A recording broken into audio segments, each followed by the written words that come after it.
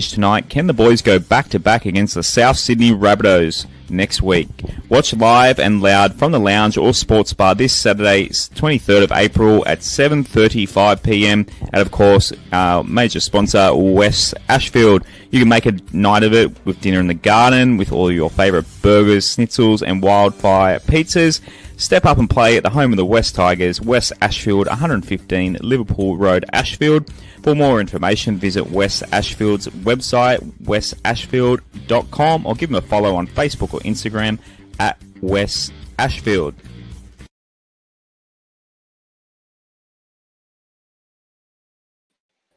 And we are live. Welcome to a very special edition of the West Live Podcast, a Winners Lounge. What a game. I have Rob along with me. Shane's still coming in. I've got the boys and another Easter miracle. So not only was that field goal an Easter miracle, the three of us are in the room at once while we record. We've never actually done that before. So bear with us as we work through technical difficulties. But Rob Bashara, before I get to you, obviously give us a follow on the socials, guys, at Westlife Pod on Instagram, Twitter. So people are tuning in as we speak through the Facebook, YouTube. Give us a subscribe on the YouTube as well. But Rob Bashara, I only got back from the game, 2.5 hours ago. It was good to be there, but you wish you were there alongside us up in the there was probably about, I reckon, 100 out of the 28,000, there might have been a few hundred of us, the West Tigers fans, but my God, it was good. You missed a good one. Yeah, it was a great watching on TV. I've got a bit of an echo going here, by the way. It's just a stream. You're hearing the stream. Yeah, okay. It was great to watch on TV. Great win for the boys. The club needed it. The fans needed it. The coaching staff needed it. And it's just great to get the monkey off our back.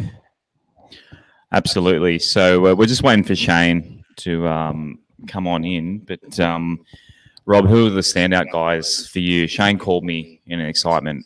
I had to calm him down a little bit before. He was talking so well, we need to save it all for the podcast. But he basically said all the guys that we've been critical of were the guys that really stepped it up tonight. I reckon it was safe to say that half the squad had their best games of the year. I know you're going to ask about a 3-2-1 later. I reckon I've got 5 men of the match. Yeah. So it's just going to be hard to really split it. I know, I've been thinking long and hard about that as well. But I thought what I might do to start off, I might, let's just get a little bit pumped. Bear with me. So I'm going to thanks to the West Tigers, I'm going to. No, hang on. I'll bring it up. Just keep talking, Rob. I've got a surprise for. Not really a surprise, but something just to get us in the mood. Tonight might be a long one, so that's all right. The guys that played well, obviously the halves stood out. Jackson Hastings, Luke Brooks. I thought Alex Twal had a great game. Luciano Leilua was a beast. How do I leave Noffer out of the 3-2-1? There were just so many good players today. But if you have to go who orchestrated the win, I've got to go Hastings and Brooks. They were outstanding. So they're the ones that stick out for me. But really, there was no one that had a bad game. Righto, so this should work now. Josh, I want to take these headphones out. Yeah, go for it. Yeah. This echo's killing me. Oh, there you go. Oh. No, so now your phone. Turn your phone, Mo, volume now. We're going good, guys. We're going good. We're getting there. That's hang on. Oh, the volume's down. Bear with us, guys. Bear with us. Okay. I think we're good to go. Can you hear me at all now? Because I've muted. I've gone down way low. Celebrity Cave. Is the audio sound better now? We should have really tested this before we got on air, but the boys were running late.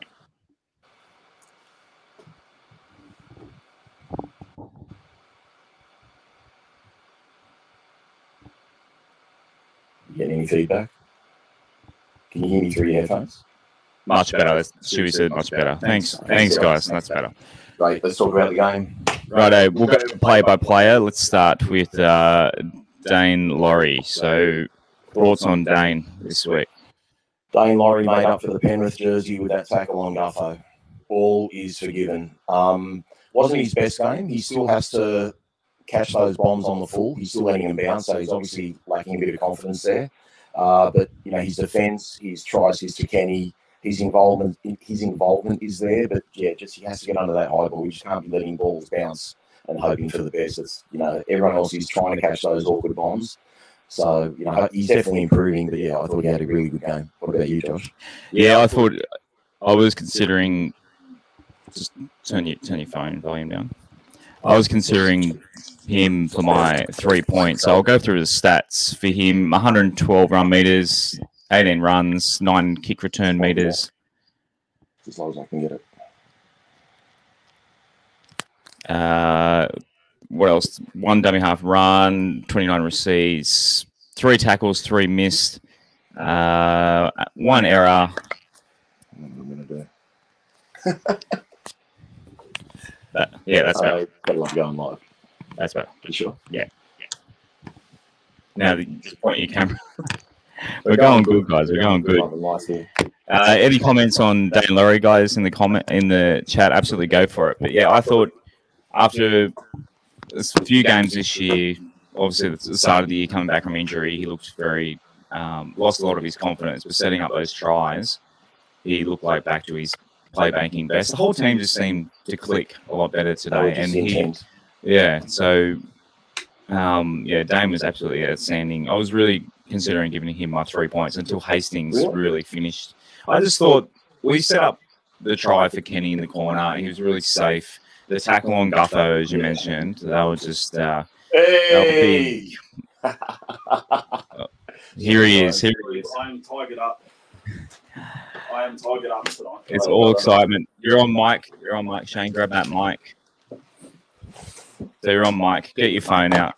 Get your phone out. Okay. Get your phone out. Or maybe just shovel it. Just go on camera with. There you go. Just go there. Buddy. Yeah, just share the camera. I'm all tigered Show out. the camera. Here he is. Righto. He's back from Darwin. Unleash. Go. We're talking about Dane Laurie. Go for it. He made Gutho his bitch. That was one of the best tackles from a kick chase I have seen anyone in a Tigers jersey do. Knocked him back 2 meters as well. Fed him. Like he was in the middle of he was literally middle of his own try line. Yeah. Couldn't have been better. look, I've been pretty critical with him. As we all have. And honestly, today is the first game I've seen this year where he had a bit of intent. Like he knew where he needed to be. His positioning was a lot better. He got turned with that little kick from heads blank. So all I'm thinking about is Tigers. I don't care about Eels. Moses? No, they're number 6. Dylan Brown. That's it. Brown put that little grubber through, and like I shit myself. He was right there.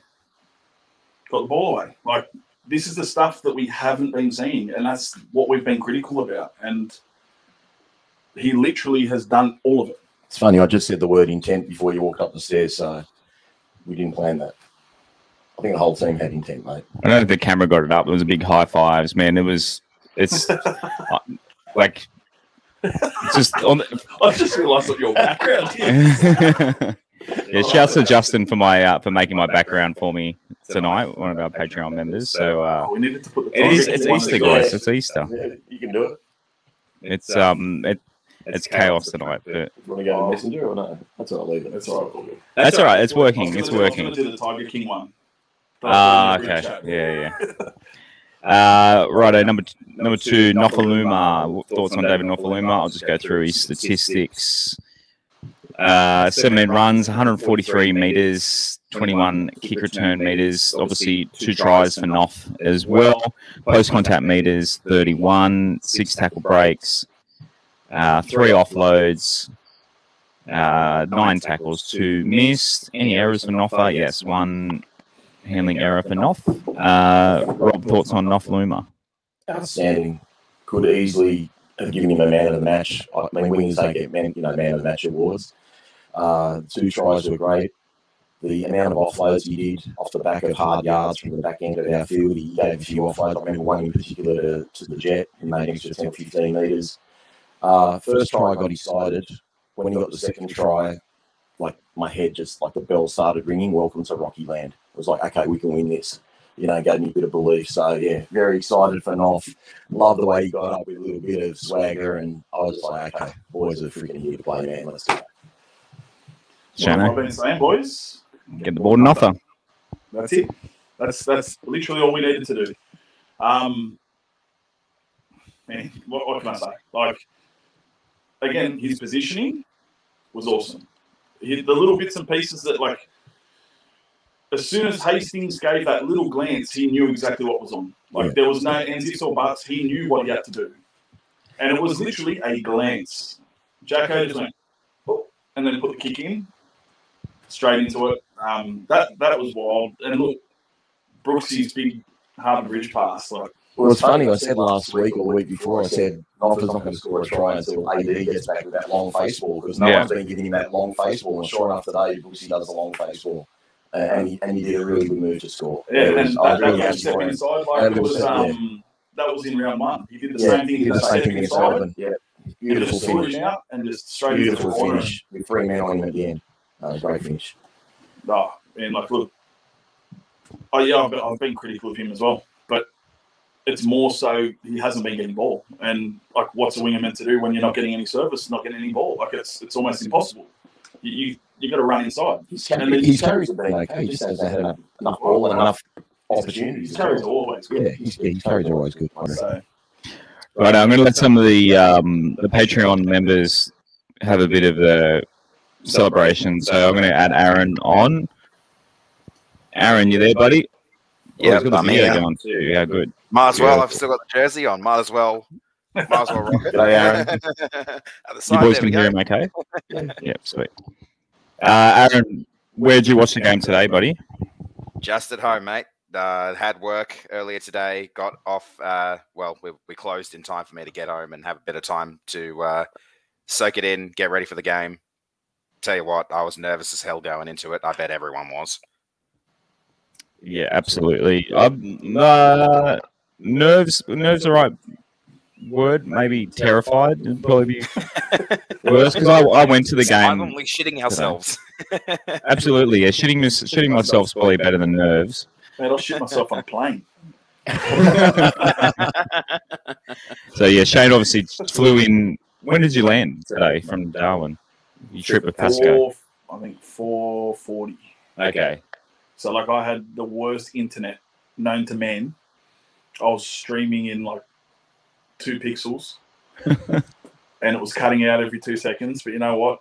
I saw what you needed to see. I saw what I needed to see. And then I had the missus in the car give me the feedback as she was as we were driving back in. I'm like, "What's happening? Score update! Hurry up! Refresh." Just one. Trent commented on Facebook where my background is. Justin sent it to me on our Westlife Pod Twitter. So if you type in at Westlife Pod,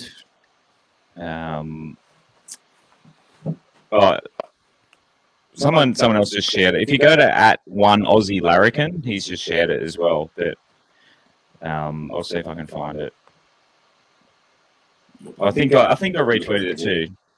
A couple of people. If you do at Westlife Pod on Twitter, you should find it.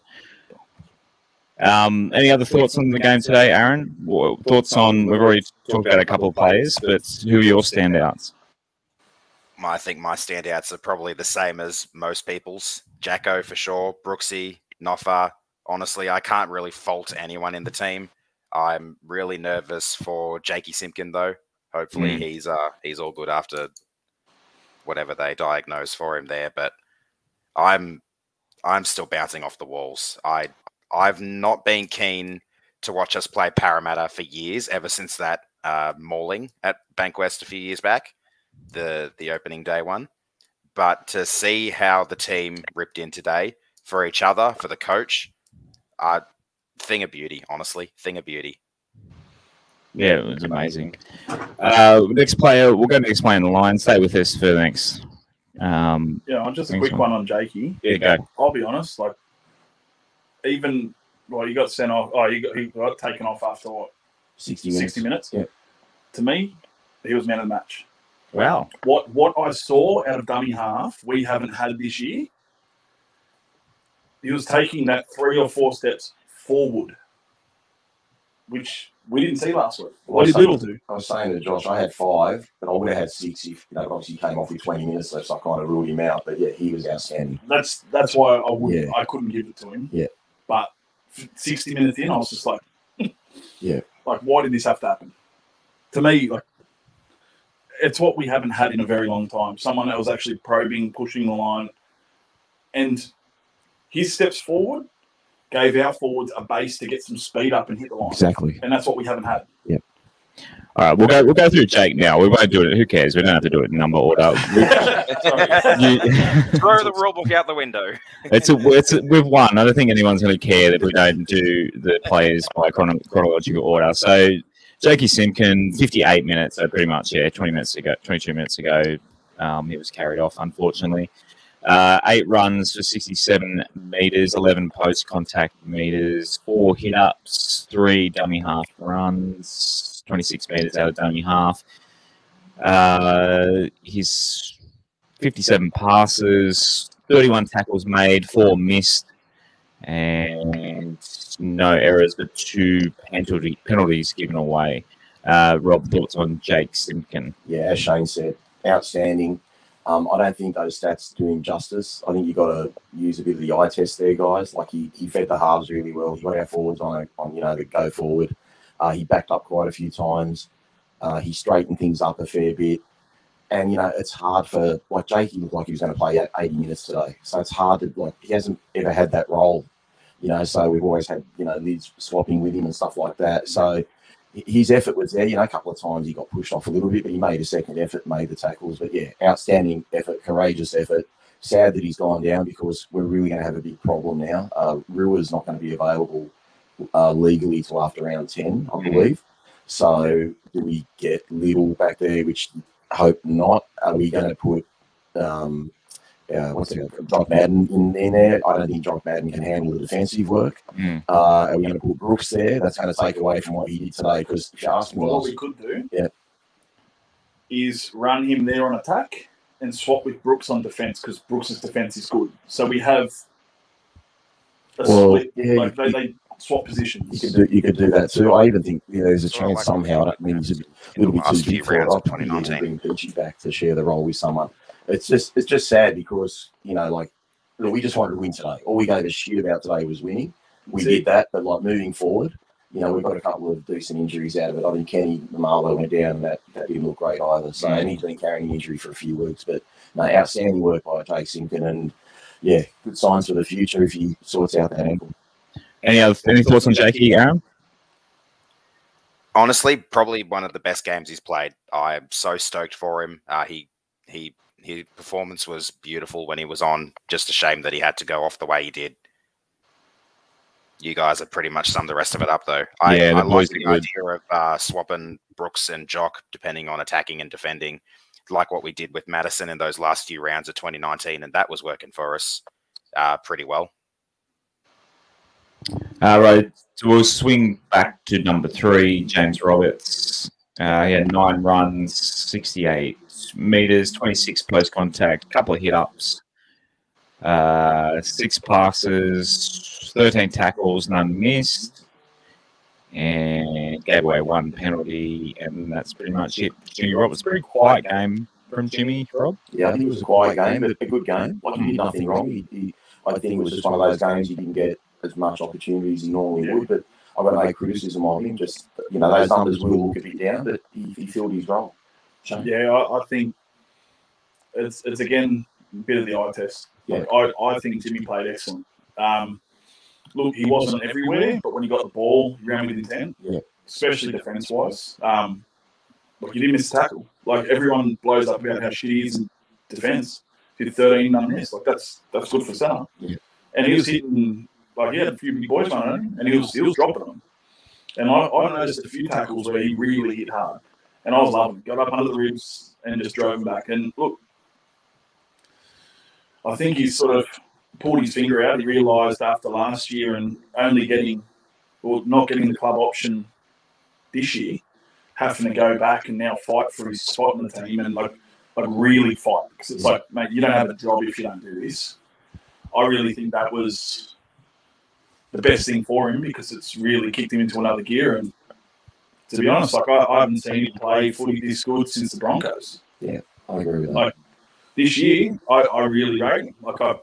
I say it every week. He's playing like it's his last game. Because it is. Yeah. It is. This, he doesn't have a contract after this season. Yeah. And we were lucky. Look, we're not nice enough to give him a contract. He deserved it. But at the end of the day, he knew that there was nothing. At the end of this, if he didn't pull his finger out and play how he should be playing, you don't get a contract. You don't earn bread. What are you going to do after this? Yeah. Aaron, any thoughts on Jimmy Roberts? Defense was great, straight up. He defended really well, and playing every game like it's his last game because for all he knows, it could be if he has a shocker. I was happy to see him play well. Not too great in attack, but didn't really get the chances. Defense though kept us in the game because they were running a lot down his side. Righto, on to next in line. Lukey Garner was number 4. Goes by number. Luke Garner's number 4. Nah, you can't. It's how the West Tigers website has it. Don't bother. He wants to do the stats right. Sorry. He wants to do the Okay. stats right.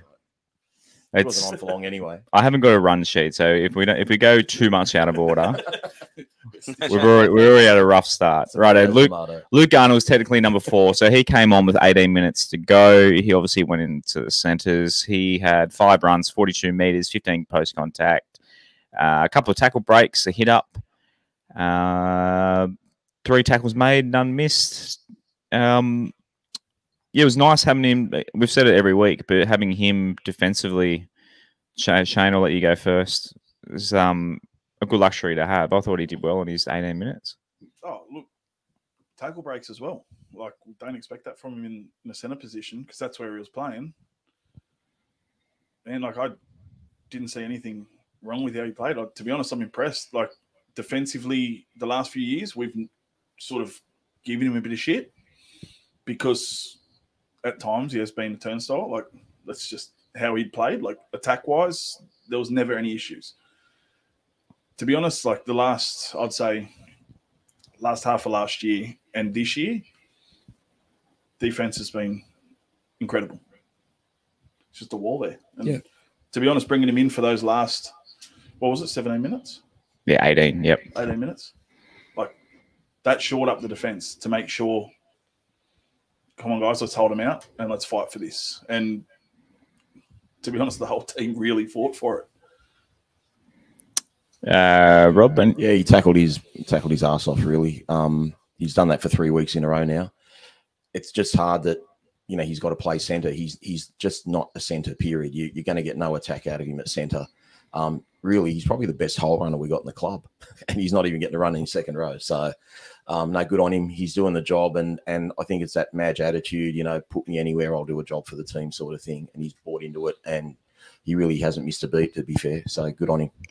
Aaron, I'll throw a bit of a curveball at you. How did you think Madge's rotations? They were pretty forced because of injuries, but did he made a few changes late. How did you find the use of the bench this week? Probably one of his better uses of the bench, I reckon.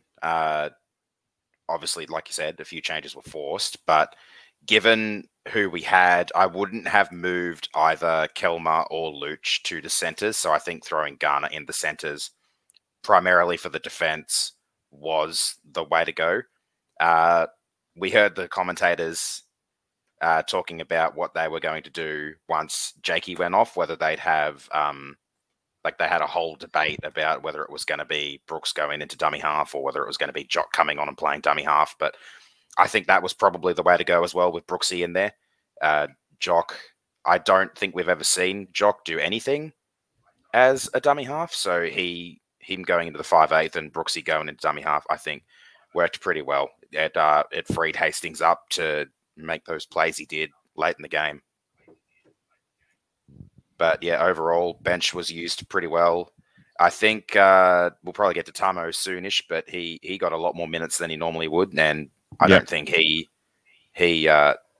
shied away from the extra responsibility that was put on him there. Just the whole team stepped up, especially late in the game. Para were always getting the runs on us, the meters. They were making them for fun at one point there, and the whole team just stepped up, muscled up, got the job done in the end. Righto, Stafford Toa. There you go, boys. So we're moving to the number 5 in the jerseys. He played at centre. He played in centre. It was number 5. Like I said, I've said it before.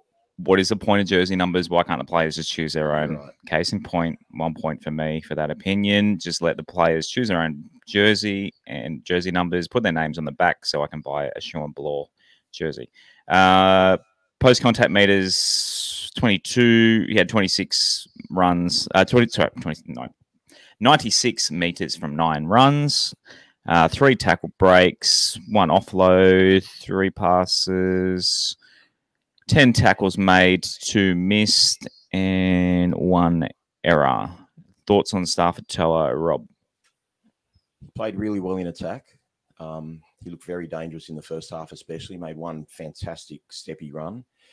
That was his 3 tackle breaks. There were 2 things about his defence, okay? And this is going to sound a little bit contradictory. What I loved about his defence today was his reads. He got himself in the right spot every time. He read the block plays. He read everything Parramatta had coming at him. The only downside, I would say, was every first contact he made in defence was like they bounced off him. So he's got to work on his defence, but he was there to make the tackles. Like, at least he was in position. There was, like, no holes. So, look, good game for his first game at left centre. And I dare say he's there to stay now, because I can't see Gildart getting back in unless Gildart's moved to left wing or something like that. But I think Toa's there to stay. I'd like him, like his defence to be better, but at least he could see what was coming at him and got himself in position. Yeah, that's it. He held himself in position. Yeah. And that's the biggest thing. Parramatta was hitting his edge all the time, and there was almost nothing there. Like, it was only Papali'i that really pushed through it. Yeah. And first half there were a couple, but yeah. Yeah, like it, they were able to stop it. That run. It was a crazy run, wasn't it? There was his 3 tackle breaks. They were 3 bloody good tackle breaks. I'm just G'd. Good I on just you, can't brother. believe them. The boys played proper. They played proper football. I mean, Stafford, if he doesn't stay in the team, like, I'll be shocked. Like, you all know I love Ollie, and I like his attack. I will straight up 100% agree. Defense needs work. But after today, like, I really do think Toa deserves to stay in there. Like, he earned his spot, and unless someone's injured, and obviously he'll get moved to, like, I'm thinking Kenny's not looking too good. He'll get moved over, and Ollie will probably be back in. We need a hybrid Ollie and Toa, because Ollie can tackle. He's just freaking there. Oh, that's it. When he gets a player, he tackles him, but he's just in the wrong spot all the time. And we're just like, where is he? Yeah, exactly. Where'd So he the go? bloke can tackle, but yeah, he's just not in the right spot at the right time. Yeah, Mitchell made a good point in the comments. If Mamalo's out, maybe do Toa on the wing. Well, that's the thing. If we move Toa to the wing and put Luke Garner in the centres, there goes having a left side attack again. I love Luke Garner, but he's not going to create anything, man. Yeah. Like we got some spark today by having two legitimate centres and two guys that can back up and two guys that can make a break. And it's not fair to Luke Garner because he doesn't have the speed to beat his man. And every guy's going to be faster than him, you know, unless he's facing Talakai or like today, Nakora. I was going to say, Yeah. Nakora, It was a like for like today. Nakora's the same. Yeah, like Nakora's the same, but Nakora's a bit more dynamic, a little bit more dynamic, a little bit more mobile. Do we know what happened to Kenny? I don't know. Injury-wise? I don't know. I was at the ground, so I wouldn't have a clue. Aaron, I know we got taken off, but like, one of the listeners will yeah, type like it in or something. yeah, like drop that. it in a I'm comment. Too busy celebrating. I was at the ground, so when you're at the ground, You- and the Tigers fans were all tucked up in the literally the back corner, so you of don't. course. We were the opposite. It's a shame the field goal. I mean, can't complain about the field goal, but it was the I other knew it was the coming, other man. side of the field. I knew it was coming. Yeah. The way he did those goal line dropouts in the first half, going up over half, I'm like, man, he can nail this. He absolutely nailed it. He flipped on the last one. The second one he did. Did you see that? No, I didn't see that. Oh yeah, when he ran, yeah, he kicked No, it. the second goal line dropout. He Yeah. kicked it and almost did a backflip. Yeah. He put that much into it. Aaron, what do you think will be our 1 to 5 going forward? Assuming Kenny's out, obviously 1's Dane, 2 to 5. One's Dane, 2 Noffa. The centres, I think Jimmy retains that spot. 4 is the tricky one. I'm not sure whether they'll keep Toa there or whether they'll move Toa out to 5, which I think is a possibility there. They may bring Ollie back into 4 and bump Toa out onto the wing. Do we think Toa's more of a centre or more of a winger? Might have to put you up there. Carla reckons that Madge said Jakey and Kenny are actually okay. Jakey was on crutches. Jakey's okay. Yeah, Oh, are you he had a sure, great Carla? lesson on his TV. fingers. No, I read a thing from the NRL physio saying that it's just like the normal, like he just rolled an ankle. He goes, it's going to look worse, Okay. but it will get better quick. Usually it's like a few weeks out. I think still. Madge is pretty conservative. You'll end up going Garner at centre, Toa at wing, Yeah. which isn't, at least it plugs a hole and Toa's safe under a high ball, but we lose a bit of attack. That's all. But there's nothing wrong with that. I don't want to penalise Garner. It is what it is. Luke in the comments suggested Junior Tupou coming up. I haven't seen enough of him. I don't know how he. If we could actually watch the New South Wales Cup, Yeah, it'd be it was nice. actually televised. Yeah, we got I reckon pumped that's today, didn't we? ridiculous. Yeah, look, I don't think we've won a game, have we? Yeah, we had a few blokes dropping back from. Well, that's the from thing. first Like, grade, and it still didn't help. yeah, but the thing is, like, most of that team is the Jersey Flegg team from the year before. They're all super young, and we don't have guys like Fitzgibbon on the wing, or who was the centre? Guy I liked. Actually. I'm trying to think of his name. I got a brain fart. I was looking at Kai his Cooper or something. Kai Cooper. That's it. Yeah. Like, we don't have boys like that. I don't know why. And there's a few players that I'm a bit shocked we did move on, because from what we saw when we watched them live and just bits and pieces you get through, they were excellent. But yeah, our young team's a lot of Jersey Flegg players. Apparently, Zach Senior was playing for Para today. Yes, yeah. So From Cronulla to Para. Yeah. so I think I was. Yeah. 3 teams in You're 2 telling months. me. You're telling me. You can Yeah. tell. Talking. So Say it into the microphone. Yeah. got it. Like, one of my mates was talking about it, and he reckons it's attitude. Mm. So he was saying that Sini, after that first game he played against the Dragons, sort of got a bit of a big head, and yeah, just supposedly at the Sharks was just throwing it around, and they just couldn't be bothered. Oh, fuck that, I don't want to deal with it.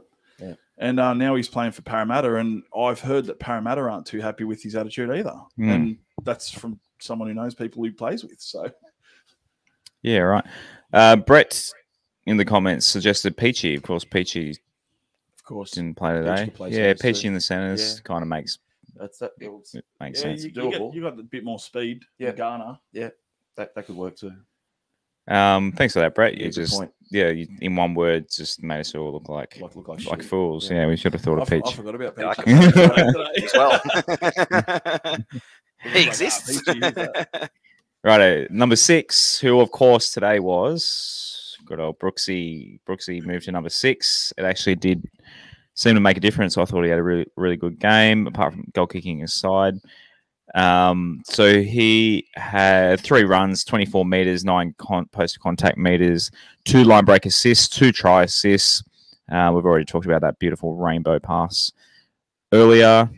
Dummy half runs, he had 1, even though he played the last 20 minutes in dummy half for 6 meters, no offloads, 50 passes, 30 tackles from Brooksy, missed 6. And error-wise, kick meters 310 from 7 kicks. And no errors from Brooksy. Boys, I think Brooksy had possibly his best game. Not that it's a high bar. Rob, I reckon Brooksy had his best game of the year as well. Do you think a lot of it's having Hastings with him? Definitely having Hastings. I think, I don't know why, but it just seemed like to him, the shackles had been taken off, even though really it doesn't make too much difference. I mean, there were a couple of times on our right side attack where Hastings came across on the same side as Brooks. So, like, Brooks is never normally on the right-hand side. He's normally a left half. So we really played the traditional half 5'8" sort of role back from the 80s and 90s. I'm just really happy for him, to be honest. Like, yeah, I hate having to criticise him. I love the bloke. And it just pains me to be critical of anyone in the club. And I just think today is a really bloody good day for Luke Brooks. And I'm just happy for him, for his family, for, and the knockers have got every right to have knocked him. But, let's hope, this can sort of keep going on in the future. And I'll tell you what, it'd be a nice headache to have if Hastings and Brooks are playing like they did today and Adam comes back, because then as much as Adam's our best 5'8", the way our centres look, he'd plug a centre hole straight away. I'll be honest. After today, I don't know if he's our best 5'8". Because look, out of sight, out of mind, brother. What I saw, like from Brooksy, man, that was perfect. Yeah, giving him that extra few seconds, the inside ball to Jimmy. Yeah, I noticed that 3 or 4 times. He would run out and then just do the pop back straight to Jimmy, and Jimmy would be full charge running.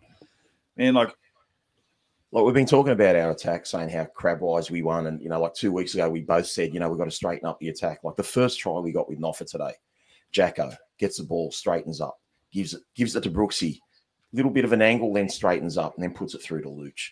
You know what I mean? Like it was just, we straightened up our attack. We froze them out. Then we had options to go around them, long face ball, chip over the top. We started looking like every other freaking team in the comp. We had them standing still. Exactly. We had them second guessing, and that just comes with straightening up the attack. And it all starts from dummy half. So they got really good service today, and just happy for all of them, man. It was just like, that's what I'm talking about, as they say. Like, where's that been? Seriously, it was just time. Yeah. Let's be honest. Like, you give Brooks that extra second or two to make the right decision. Yeah. And he makes it. As soon as the pressure's on him, he bums it. And that's what we've seen the whole time. Like, he freaks out, will do something silly. Whereas now it's almost like, sweet, it's not on me. We've been saying this for years. He's not a halfback. He's a running 5'8". Today proved it. And Brooks can't say that he's a halfback, because that's what he always said. I said it 2 months ago on the pod. I told Josh about it earlier in the week. In the media, he's always, no, I'm a halfback through and through. I'm definitely a halfback. Sorry, man. You've just proved yourself wrong. Because that was his best performance as long as I can remember. The thing with Brooksy, if he does something wrong, everyone wants to hang him on it, even when he does a lot of good things. Now, I'm not bagging Jacko at all, but with 5 minutes left, he had a field goal there for his taking, and he put the kick over the dead ball line. Now, if that was Brooks, he would have been. Yeah, that's a good point. Oh, he would have been hung. He would have been hung from wherever they would. And I don't care. I don't care that he set up 2 tries. Look what he freaking did at the end of the game. Yeah, Jacko he did bottled it. Jacko did the same thing, guys, but he made up for it with the ice-breaking long-range field goal. Hey, that's all heart too. Yeah, that was. Yeah, he just wanted it. I love it. Aaron, any thoughts on Brooksy? I pretty much agree with everything you guys said. It's rough. I'll take on Brooksy last. Man, say something. It's hard to disagree. You guys are just on a roll. I'm just letting you guys revel in the moment, honestly. I'll go to you first, next player. Brooksy, yeah, absolutely outstanding game from him. He stepped up, and he's definitely that player who can do with that few extra seconds that being in the 6 gives him, while Jacko's better at the quick rapid fire decisions. We saw him get a few of those absolutely bang on today, and then just, Brooksy having that extra little bit of time to go over it, make sure he's making the right one, worked out so much better for him. We had scored, 6 tries in 5 games or something like that. To get 4 of them today would do the team a whole lot of confidence. And also, I just want to mention the footage. I think it was on Benji's show, post 360, of the team welcoming Brooksy back into the sheds as he came in. It was so good seeing the whole entire team get around him, and just that warmed my heart. It just filled my heart with so much joy. Yeah, that's awesome. Can't wait to see that. We have the ability to share videos as long as they don't have music or anything. So if anyone wants to tweet us or something, we'll see if we can share that on the podcast. Number 7, of course, Jackson Hastings. We kind of gone to him already, but Give Aaron a go at it. Aaron can have first dibs at Hastings. How's that? Man of the match to go talk about now, mate. So he obviously kicked a goal. Oh, he nailed a sideline conversion too. Like that was straight over the black dot, wasn't it? Obviously, I was in the opposite corner. I couldn't tell. I just saw the flags go up. It's amazing how much it was worth being there, though. It's amazing how much you missed compared to TV, though. Just to rub it into some Eels fans would have been. It was so good. Like shouts to how salty were they on the way out? Oh, it was so good watching them work. Like, and the shouts to the Fanatics guys with the drums and stuff, because they were chanting West Tigers and stuff as they were walking out, and they were hating it. And I'm at half mast thinking about it again. 14. Jackson Hastings had 14. I thought you were in the room now.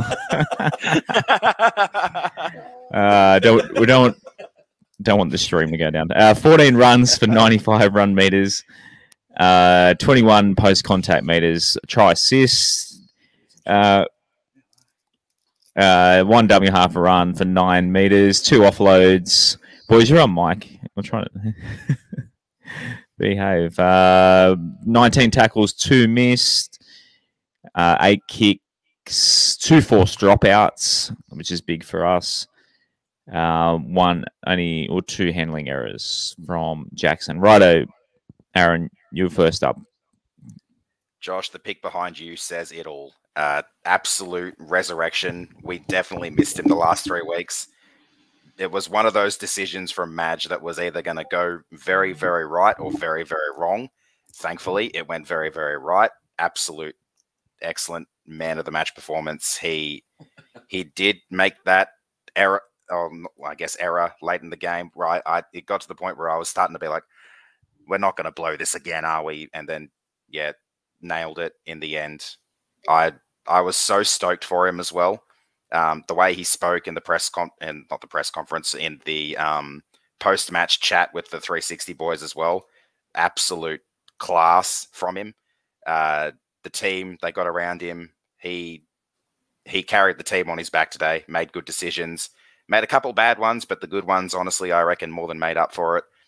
Just stunning performance. Absolute stunning. Boys, who wants to go first? Jackson. I did not expect him to do that after 3 weeks out. Like, that was huge. I know what he can bring to the team, but to have missed 3 games and to do what he did today, with the exception of that little brain fade 5 minutes before the end, it was outstanding. He really imposed his will on the game. Everyone followed his lead.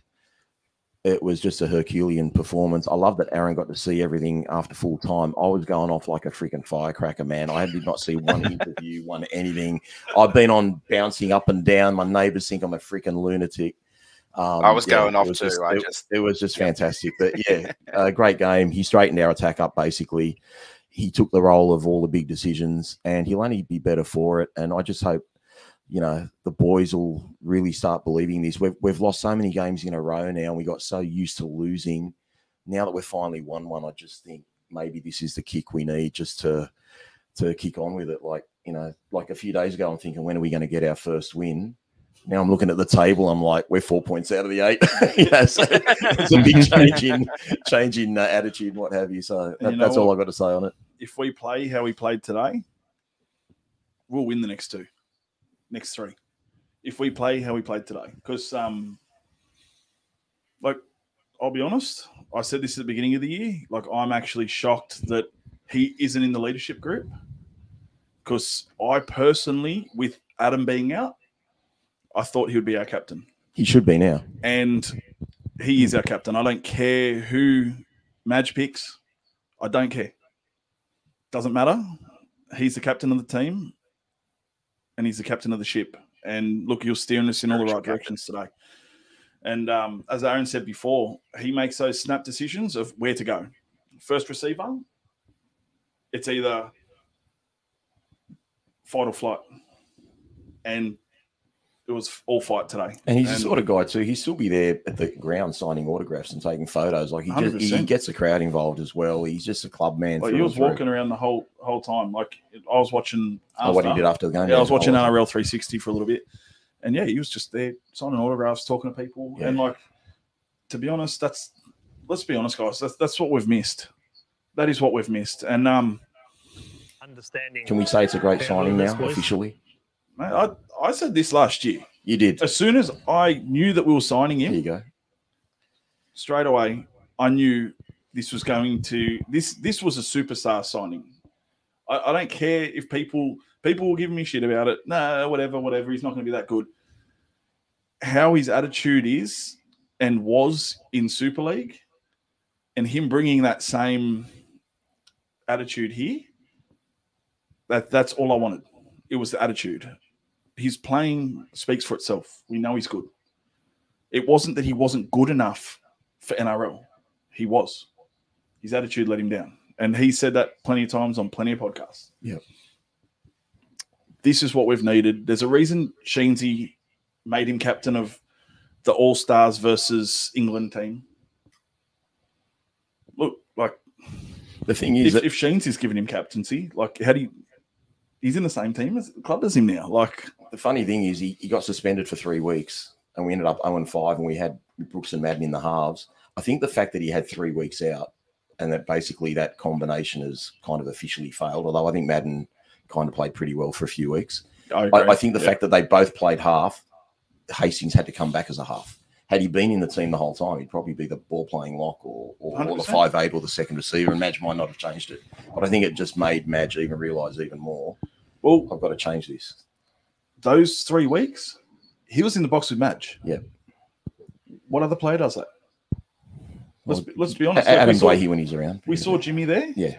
For that one game. Yeah. Jimmy was on his phone fart-assing about it. He didn't care. But at the same time, he doesn't need to be there. Yeah. He's a centre. Yeah. Get the ball and run. Yeah. When someone's running out, you tackle. It's that simple. Hastings was in there. The whole time you'd flick up, he'll be talking to Madge. Yeah. He is the man to give the orders on the field. And that's it. And I think those 3 weeks upstairs of him looking down on the team going, look, these are the issues that we've got. This is how we have to face them. And I think seeing the failure of the last 3 games, especially from up top in the coaching box, I reckon he might have said stuff to Madge as well. And he would have said stuff because I don't think he's shy. I don't like if he sees something wrong, I think he's just going to go, hey, man, look, maybe we should try this. And it was a masterstroke. Like, we beat Eels, who have the best attack in the whole comp. Like, they literally have the best attack. They were, like, statistically wise, they were better than Melbourne. Ours was pretty good today. And I reckon today ours, like, this is all I said. I just want to score some points. We've had 3 tries in 3 games. Just put some points on. Like, I thought we were going to get thrashed. I did. I think we get thrashed. I just thought where we're going to get our points from. $7 at the sports bet. $10. $9. $10. It was $9 and $10 pushed on out. some of them. Yeah, pushed out to 10 just before kickoff. I was worried. Like, the Eels have been good, but as we always see and as we always joke, Moses crumbled. that last little that last Finally. 10, 15 minutes, he wasn't as potent. He was stressing. Like, he had that pressure on him, and he does, like, we know that he struggles under pressure, and that drop goal was possibly one of the easiest positions to put it. Like, you're dead center. I don't know if you remember the Titans game in 2017 when Jared Haynes said, "This is my house," at Campbelltown.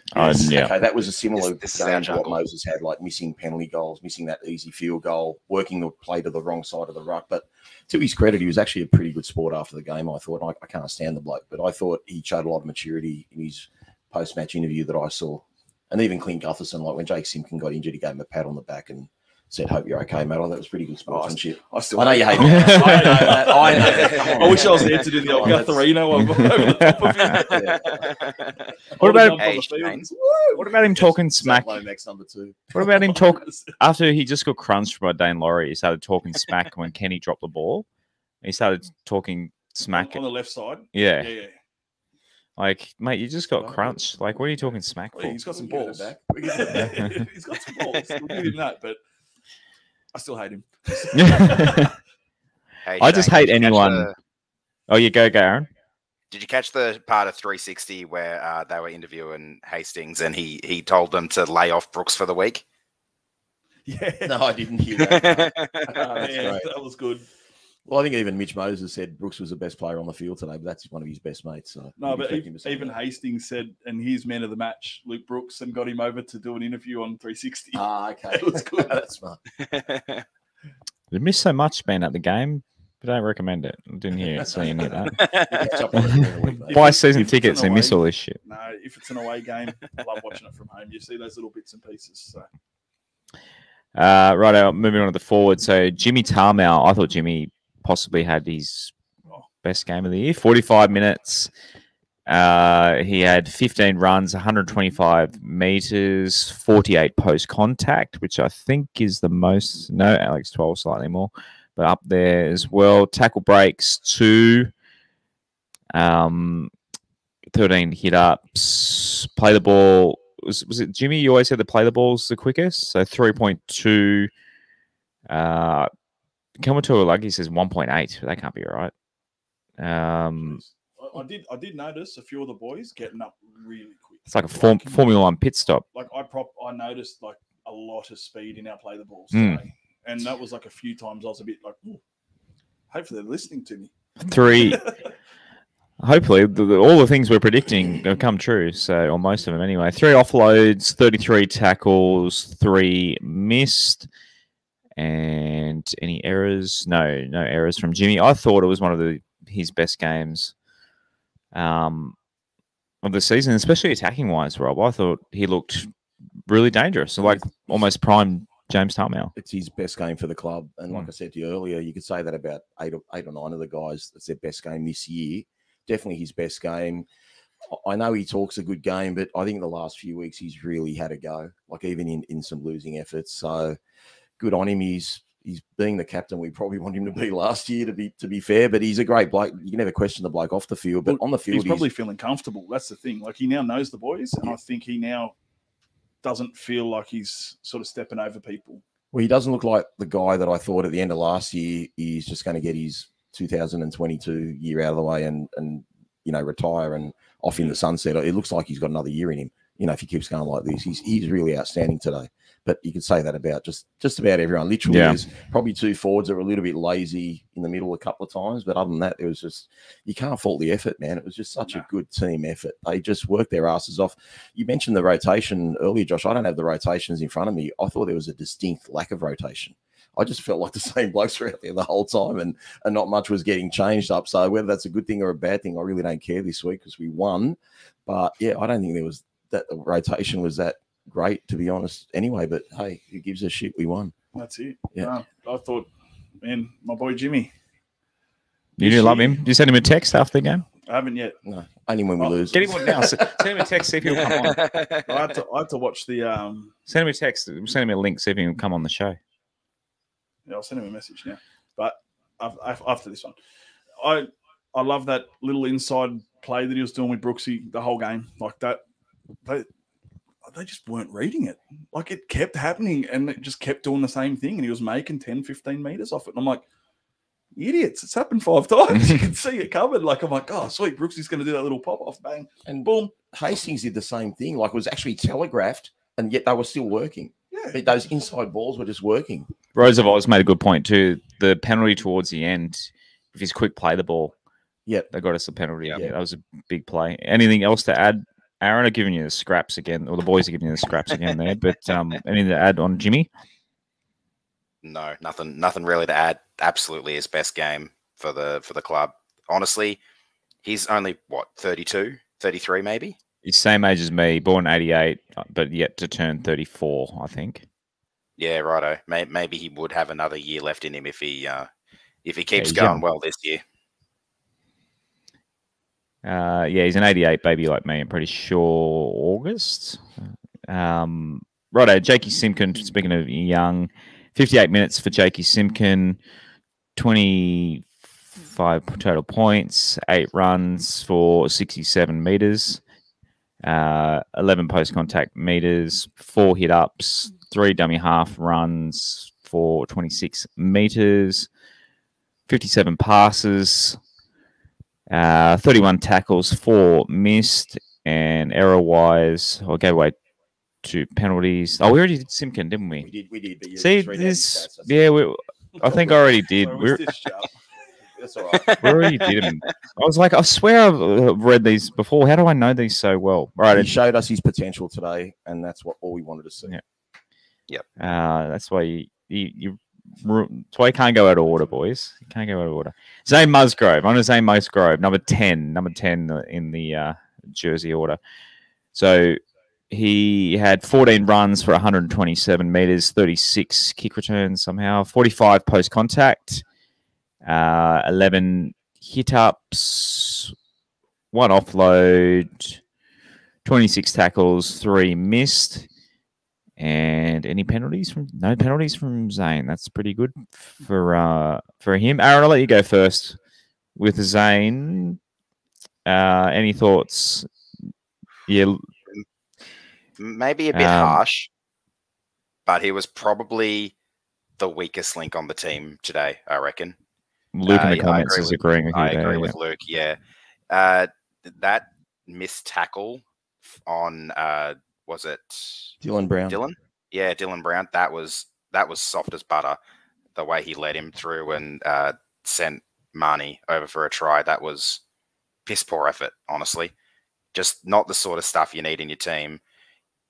Carrying the ball, he didn't do that poorly, but I would say he was probably the weakest link in the team today. Who wants to go? Yeah, I agree.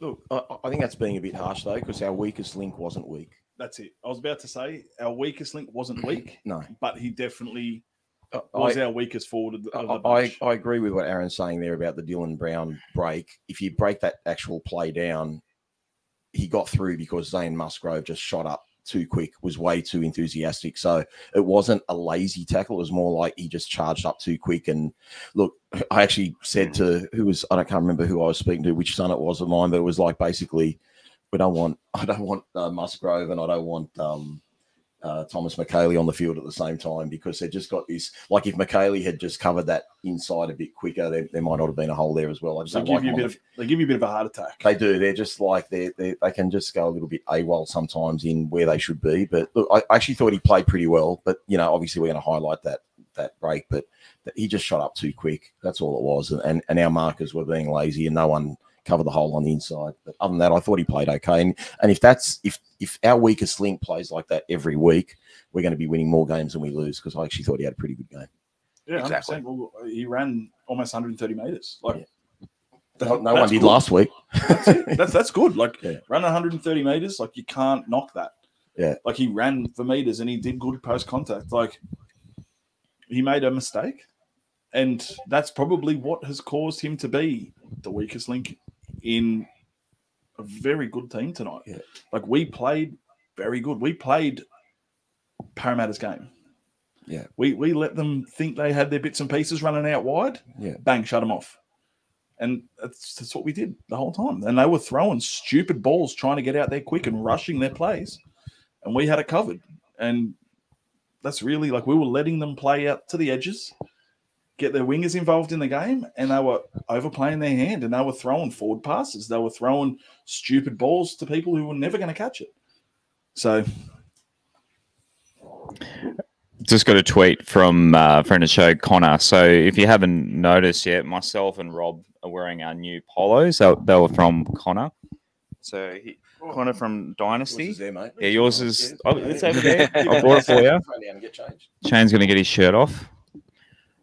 Put our new shirt on. But shouts to Connor for hooking us up with Westlife branded polos. So we look professional. They're nice and light. Yeah, some polos, especially some West Tigers polos. They get really hot. This is actually quite nice. It's fits nice and well. So shouts Connor and Dynasty for hooking us up there. They do the jerseys for Manly and a couple other teams. But if you're listening, sorry, you are a little bit late.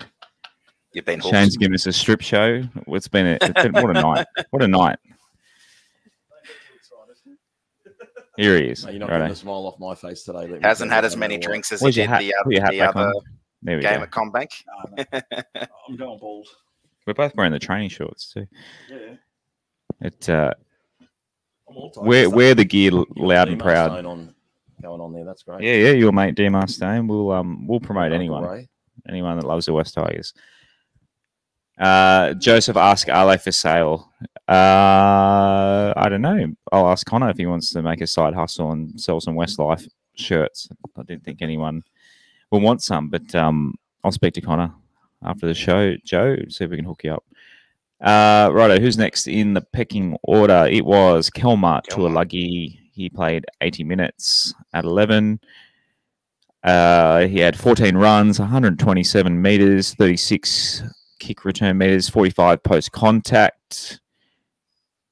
Sorry, only 6. Sorry, I read the wrong line then. 5 runs for 18, only 6 post contact meters, 5 hit ups, 3 offloads, 2 passes, 7 receipts, 30 tackles, 2 missed. Any errors from Kelmar? No, but he got put on report for something. Oh, yeah, probably because he hurt old Nathan Brown a bit too much and hurt his feelings. So. What did he get put on report for? I missed that. I think he was the one who got put on report a late tackle on Mitch Moses, but which honestly didn't look very late. It wasn't late. He was in the process of making the tackle, and there was no way in hell he was able to pull out of it. So that's what he was put on report for. And the worst part about that, Mitch Moses had run the ball twice and done big steps off his right foot, and he's literally just passed the ball. Like, it's almost instant. But slow motion just makes it look like there's a second delay when there wasn't. That ref was shit. He was absolute. He only ref one team today, as usual. Yeah.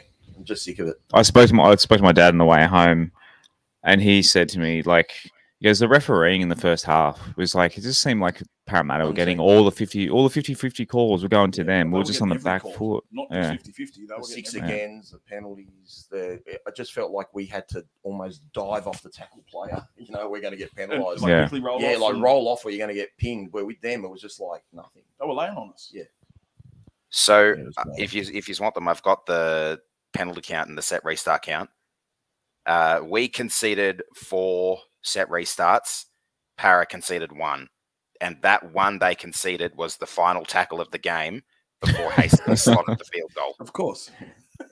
The penalty count ended up being us conceding 6 and them conceding 4. Yeah, even that. I mean, there was a crucial one. That second half, I noticed we were getting a few penalties. Yeah, maybe. I think it was like 4-1 at halftime. No, we got 4. We got 4, did we? 4 to 6. Yeah, that's what Aaron just said. Yeah, Not a fan of the refs. ever. Well, who's the best ref in the NRL right now? Trick question. Against the Tigers, no one. No, against us, we're just not. I've just seen it all weekend. I saw the Warriors get absolutely rorted yesterday. If that was the Tigers, I reckon I would have driven down to the SCG and done something. That was just disgraceful. But look, I'll be honest. Every week to the weak teams, guys. I've said it all this year. I'm really struggling to watch footy. I really am, because it's just such a shit show. They get new refs in, refs that we haven't seen before. We're like, oh, sweet, this is going to be all right. Like, and then all of a sudden, bang, Lucha's try doesn't go up, and the next week another try doesn't go up, and it's just like, man, it's just bullshit. So I don't know if you caught the other games this weekend, Josh, but like Teddy did an automatic sin bin for a leg pull. Ryan Pappenhausen, in a try scoring situation, hit Mulatalo, and they just turned out to be penalties. Where yet Peachy does a second push against the Gold Coast, like a second push, and he's automatically in the bin. Where these are try scoring opportunities, and I don't know, man. Anyway, the inconsistency. Let's be happy about the win, boys. Keep it on the win. That's it. Keep it on the win. Screw the refs. Righto. Who's next in the?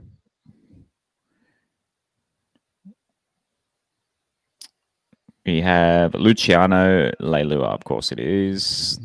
So 80 minutes, of course, scored the first try of the game. I always put money on him to score first and didn't today, unfortunately.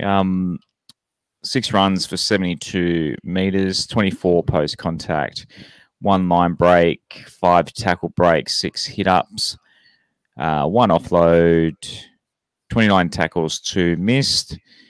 And any errors from Luch? 1 handling error from Luch. I think that was when he was hitting a hole near the line and it just popped straight out. It was a pretty bad one from Luch. But I underplayed him earlier in the year. I hold a high standard for him. I don't think it was his best game. I think he was pretty good. He started off pretty well. Am I wrong? That's your opinion. I'm going to end up giving Hastings man of the match, but Luch was the best player on the field. He was the best forward. He was dangerous. He looked dangerous, but just thought he was the best forward on the field. He offloaded at will. Para's renowned for their second phase footy, and I'm thinking like we're not doing any second phase footy. How are we going to score tries? All of a sudden, he was just in beast mode today. Like I can't give him man of the match, but I actually think it's his best game out of the 6, and he's been our best player all year. I've given him 3 points nearly every week. Well, that's it. He's passing the ball.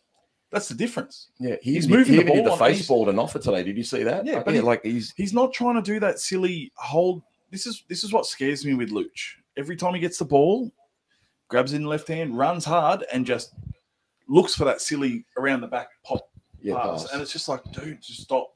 Pass the ball a little bit earlier. Get some ball to I just think he was the most dangerous forward on the field today. Yeah. I'm not saying it's his best. Look at his try. But like when you got, he was good. I'm saying he's good. It's just and all these other guys, Sean Lanes and Campbell Gillards and whatever. And he even tackled in the middle for a bit today too. It was a good game. It was good to say it wasn't a Luch game.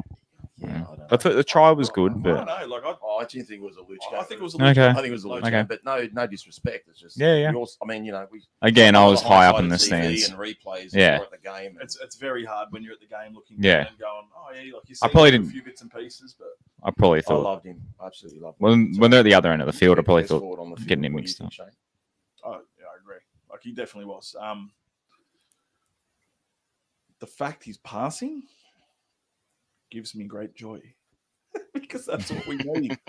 We need him to pass the ball. Like yes, he's a damaging runner, but he's a damaging runner, which means he's going to draw defense in. if he can just run and just pass that ball that little bit earlier, get Roberts running.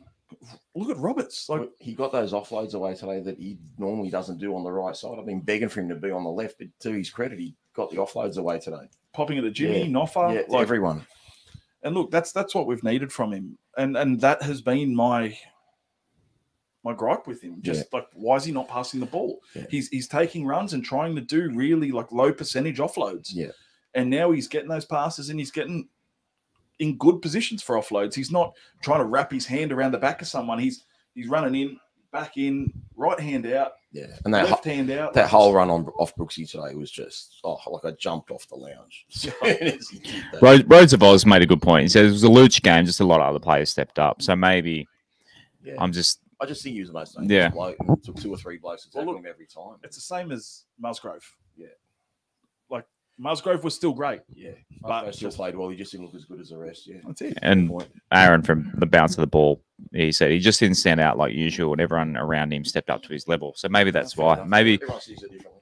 Yeah. No, it's true. Like, Aaron, what are your thoughts on Luch today?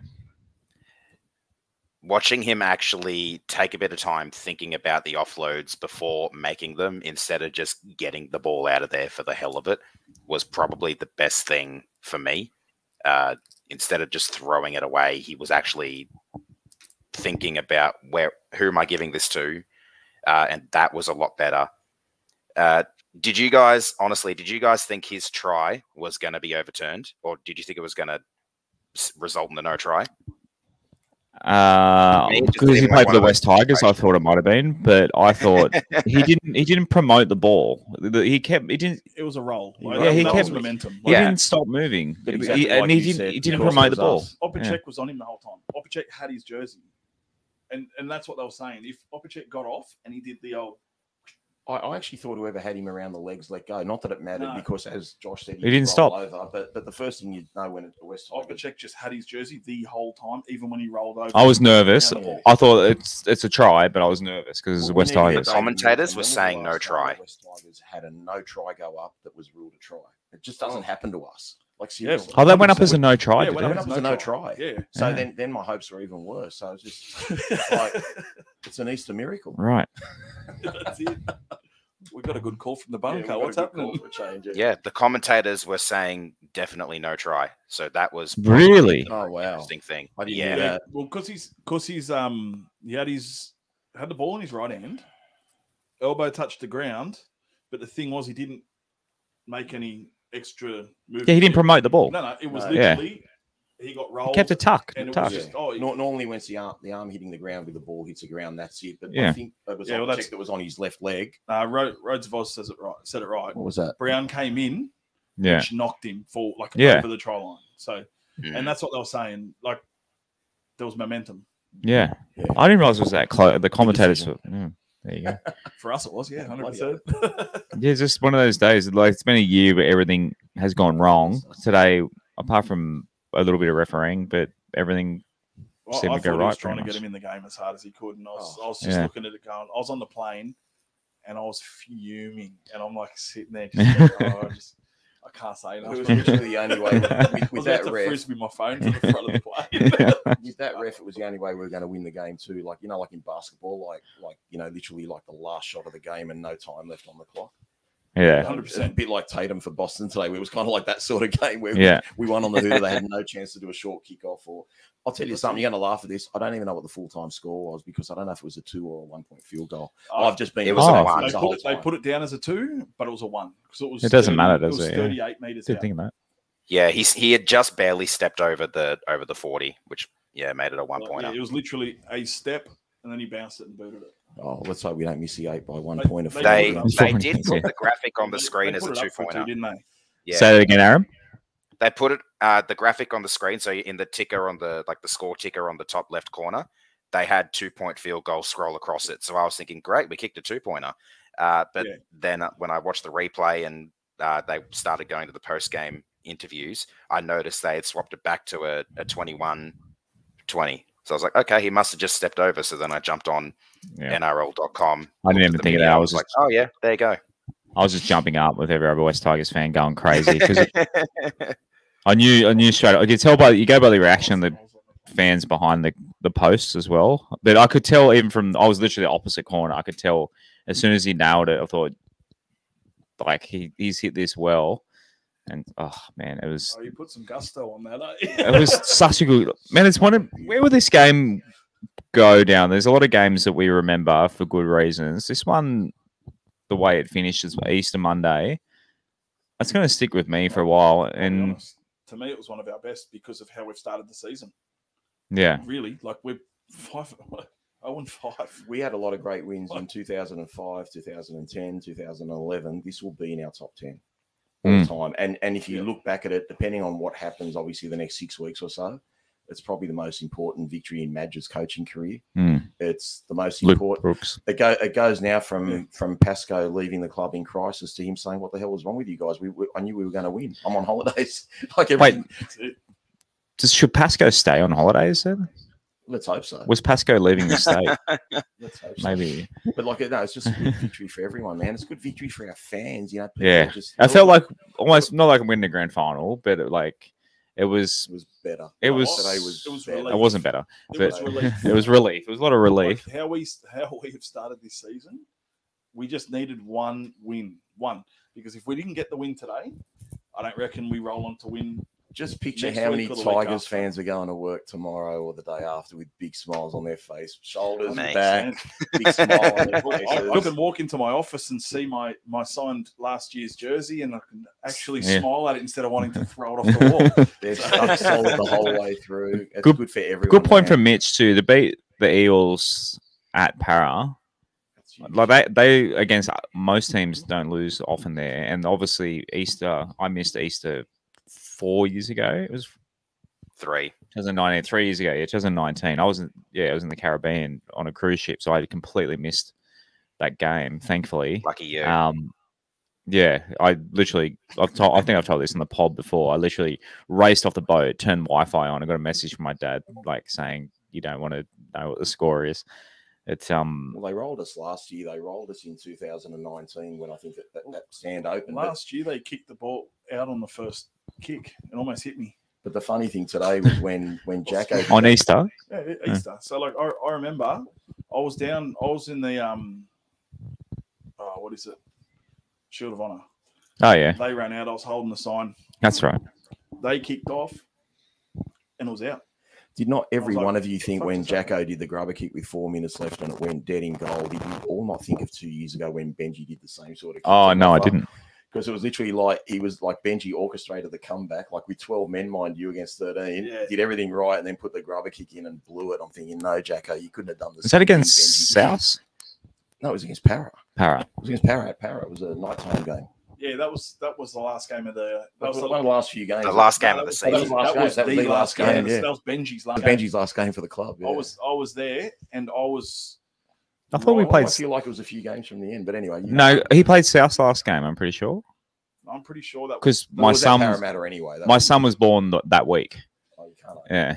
I'm pretty sure we played South. I thought it was the last game of the season because I thought it was Benji's last game. And someone let us know what it was, guys. I'll look it up. I'm pretty sure it was like the third last game or something like that. It was the Eels in the last game of the season.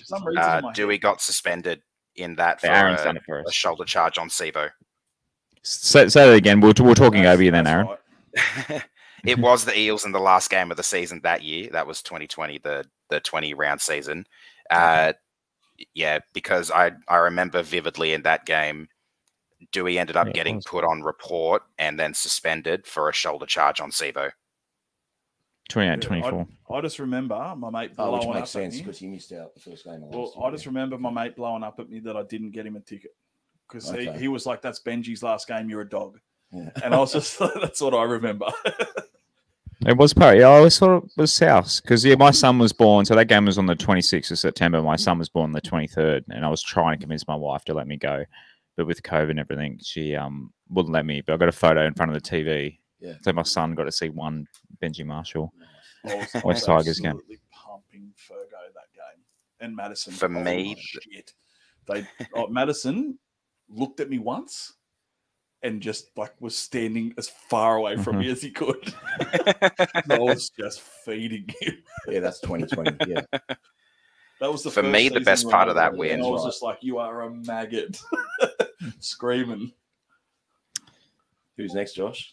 Sorry, I was just reading the comments. You're Aaron, I I like read this. these. Yeah. How do you read that, man? what will it's from Aaron to bounce of the ball. So, what will this game be known as in folklore? The Battle of Hastings, the resurrection game. I called it. If you look on Twitter yesterday, I called it the resurrection of Hastings. I called it. Just call. Who? On Call me a on the fourth day, saint. Madge rose from the dead. I think Madge 100%. He was hanging on by a thread. Yeah. And good on Madge too. He gave the players all the praise today afterwards. I heard a bit of that. That's it. He didn't give himself Yeah, anything. yeah. It was all the But players. how good was his reaction in the box? The scenes of him celebrating that in the I box. thought Dwight was going to lose his other arm. Seriously, he's going to tackle him. So, do we call this AD for this season? Because Jesus has come back. Very good. Righto, who's Just next? before we move- Joffa. Sorry, guys. Just before we move on. Yeah, go Aaron. The best part of that win, you were talking about it before, the best part of that win for me was the fact that we've been known as the team that can lose a game from any position at any state, like at any late stage of the game. It seemed like it was going to be another one of those ones with the two Hastings dead in goal and the Mitch Moses barely missed field goal. And then to pull it out of their asses, to bring it back out of the fire, I think that is probably the most important part of that win. Absolutely. Hopefully now the team have a lot more confidence going into our game against the Bunnies. Short turnaround, I think, is going to make it very interesting. But that is hopefully the confidence booster that they needed. Short turnaround might actually be okay because they'll be fired up. Well, look, we found a way to win. We don't know how to win at the moment, and we found a way to win. And That's the monkeys off the back. I think they're sick of losing too, guys. We're sick of losing. I mean, look, it's hard to get up every week like that, but because they are human beings, like you just can't be up every week. Well, look at Joffa's interview last week. Yeah, that told everything. And I'll be honest, you just brought up Joffa then. I was super impressed today because he was probably one of the hardest hitting forwards this game. Like he was going off. Yeah. And like he wasn't doing silly stuff. Like he was just tackling hard. And I noticed him in a lot of tackles. Playing lock, like you got to tighten up that middle. And I'll be honest, man, I was looking at him like he didn't stand out massively, but I was like, holy shit, he's in another tackle. Oh, bang, he's there as well. Like, and I just noticed him defensively. It was just bang, bang. He's almost like I'm trying not to make this an insult to either guy, but he's almost like a more talented Elijah Taylor. Like he's just that tough, hard tackling, just mean, reliable, just mean player. Yeah. He's also got that penalty in him though that you don't want him to do like the. So did Elijah Taylor. Yeah, Elijah Taylor had that Bryce too. Gibbs like and what have you, but yeah, he tackled his ass off today. Let's be honest. He wasn't in our top 8, I think, but like he played well. I mean, after what he said last week, he's got enough credits with me to last the season, man. He put everyone on notice. I love that. 100%. Put himself on notice too. And look, he stepped up to it because today, like, I was impressed. Like, I noticed Joffa in the middle defensively. I was like, holy shit, he's there again. Well, the thing is, Parra didn't play bad. That's what I think is really good. Like, they missed a couple of goals. They missed a field goal, but they didn't play badly. No, like, it wasn't like they shit themselves. Yeah, we got lucky. You got to credit us for the win, not them for the 100%. loss. Like, yeah. This is what I was saying. Like, we pushed Parra to play their game, but play it rushed. Their completion was 70%. Yeah. That's shithouse. Why was it 70%? It was because we were pushing them out wide, but we already had them trapped. Yeah. That's why it was 70%. So they were just throwing those stupid passes straight out. Yeah. Dropping the ball, just doing dumb shit. So, like, we let them play their game, let them think they were playing their game, just let them straight into a trap. And we seem to do it quite a lot on the edges, and our edge defense has been shit. Yeah. Well, you plug an edge and look what happens. I mean, they did make a couple of breaks down that edge, but nothing that we couldn't handle, really. We stopped it. Tries off kicks. It's tries off kicks. What do you do? I think we need to practice it. That's what that was a good flick back from, I think it was Walker, right? That was an RC try. Yeah, that was an RC try. That's what happens. Yeah. RC, but in the right place, the right. You've got to put yourself there. It's just like when they did that short dropout and Noffa had to jump up against a 7-foot bloody Sean Lane, and Noffa found a way to bat that ball back to us, when Jakey got injured. Like that was that was huge at the time too. Like those effort plays, everyone was putting those 1%ers in. It was so good to see. That had Madge written all over it. So, you know, that's another thing Noffa did great. You know, like, it was just tough. That doesn't go down as any stat for Noffa. That's just, I want to win. There's no stat for that. You know, he didn't win the ball back. He just batted the ball back for a team that was meant to get the ball back regardless. There should be a stat for smart plays. Yeah. Exactly. Yeah. And 2 points for us. Double points for footy IQ. Yeah, IQ moment. Yeah. Because, like, to be honest, we gave away some silly penalties, which, look, I reckon some of them were complete shit. But I think that about a lot of stuff. But footy IQ, just having Hastings back running that shit is just, it's just on a different level now. And my mate's a out and out Para supporter, and I just sent him a message.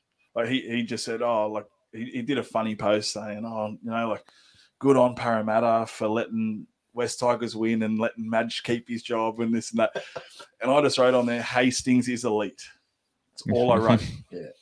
And he just said straight up, man, like, I'll be 100% honest, like, that he was incredible today. And that's what we were missing, that IQ that we've been talking about, that little bit of footy smarts where you're making that right decision on that real quick notice. And Aaron said it before. He's making them split decisions to go, cool, this is the play we're doing.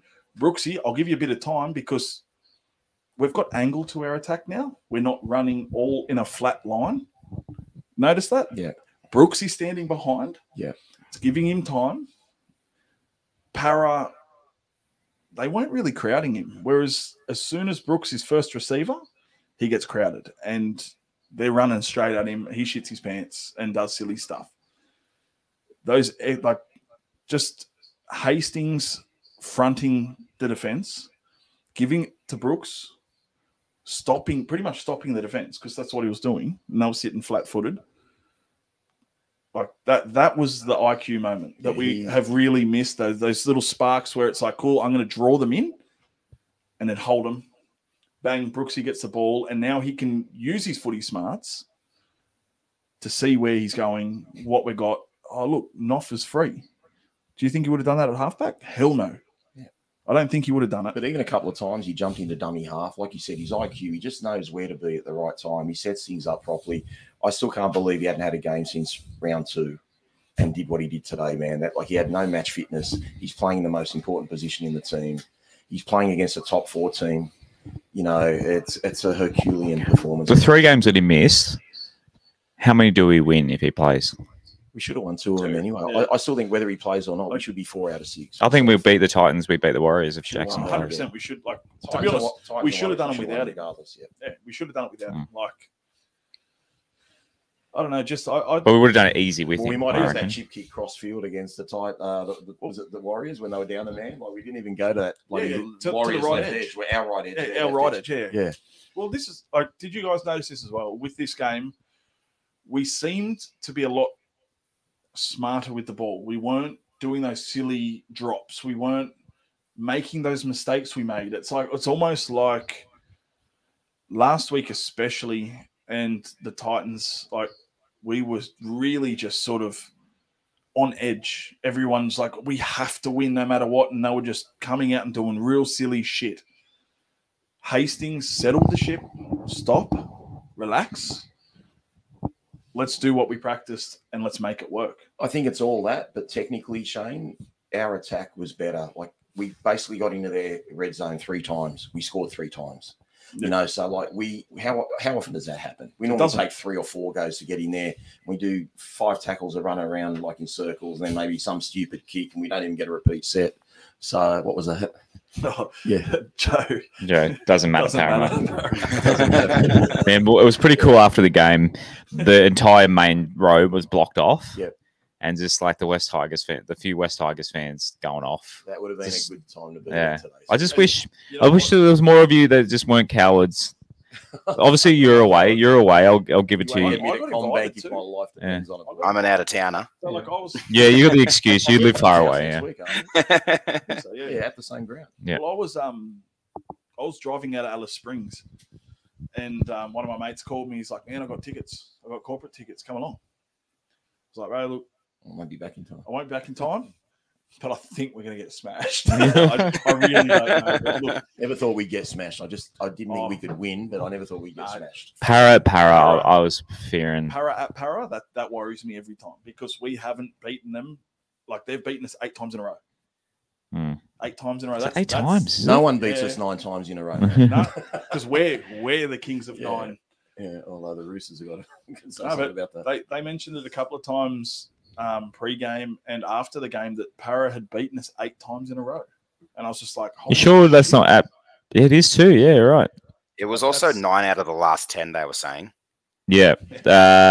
One win we got against one them. in a row now. Against them. Yeah, that was how. The count starts again. So since 2007, because if you remember, like early 2000s, they were a massive curse too. So between 2001 and 2008, we only won 3 times to their. I think it's about 14. When they lost yeah, and then we flipped it. We were there bogey for a while. So between 2009 and 2015, they only won a couple. But I felt like we shared those games at Homebush. I felt like we shared those Anzac Day games. You know, we had 40 and 50,000. Like we had a couple of games where they won, we won. So our last losses, so Western Sydney Stadium last year in June, we lost 40-12. April 2021, we lost at Easter 36-22. That was at ANZ. September 2020, so obviously last game of the season, we lost 28-24. 23rd of July in front of only 6,000 people. 26-16. That was obviously fresh after COVID lockdowns. Right. They had 21-20. Crowds had only just come back. 2019 lost 30-18. 2018 lost 24-22. So the last win was 2018 Easter. We won 30-20. Yeah, they started that. They started that season 0-6. That was their wooden spoon. Was he in the blue shirt? Was he? Robbie was sick. Yeah, he's got the flu. Oh, Joe's admitted it. So I got tickets. I bought 4 tickets, probably in February because I did that whole membership thing. Yeah, the buy membership. Anyway, I bought 4 tickets. I thought, who's going to go? Joe said he will go, and then last week, but he's admitted to it. At least we got the win, Joe. I ended up selling them to other ones, and shout to Pete who gave me a free ticket to move to the Tigers Bay today as well. So all worked out in the end. It's as I said to you today, it's Easter, so I've got to forgive you. Righto. So who are we up to? Joffa. So you started talking about Joffa already. Finished Joffa. I didn't read his stats. Do you want his stats? You know what? Yes, I'd like his Shane's stats. captain tonight. we rotate who's captain. Shane's captain tonight. I'm losing it. I thought we spoke about it. We spoke about it, but we actually didn't get any stats. Yeah, okay. I was waiting for a break, and you just didn't shut up. Josh brought it up, and then I was like, "Oh yeah, about Joffa," and they carried on.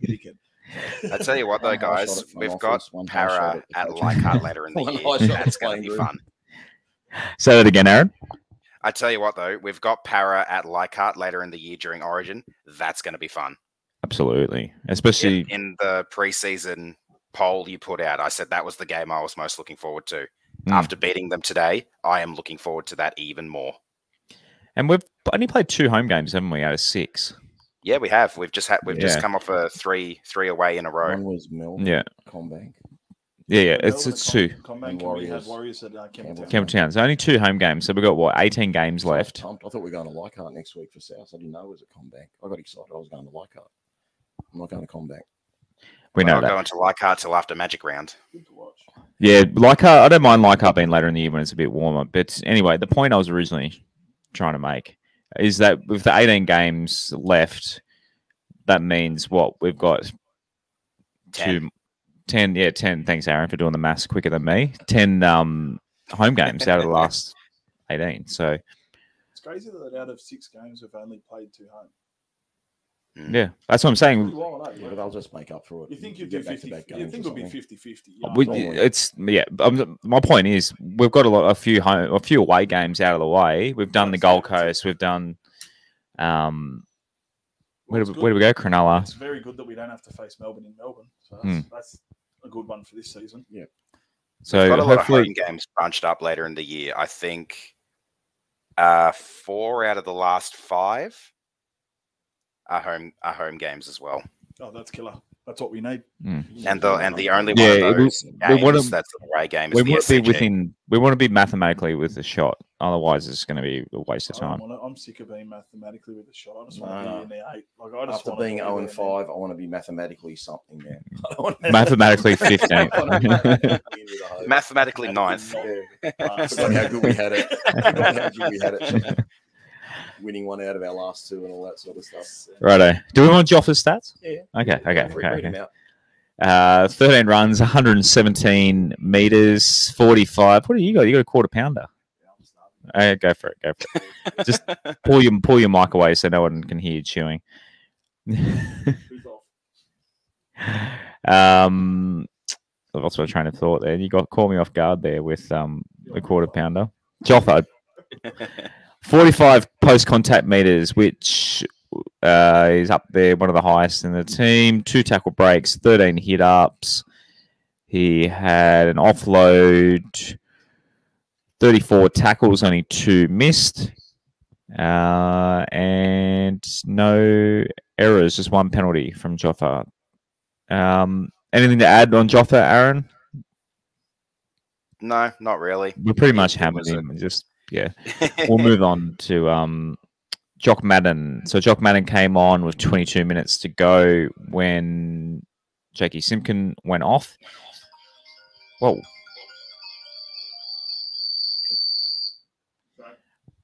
Was that a phone call? Yeah. Okay, sorry about that. We just blew everyone's eardrums out. So Jock Madden, 22 minutes. Came on when Jakey Simpkin went off. He went to 5'8" because Brooksy went into hooker. I do think he was sharing that with Jackson. Yeah, Brooks. I just noticed Jackson in there quite a bit.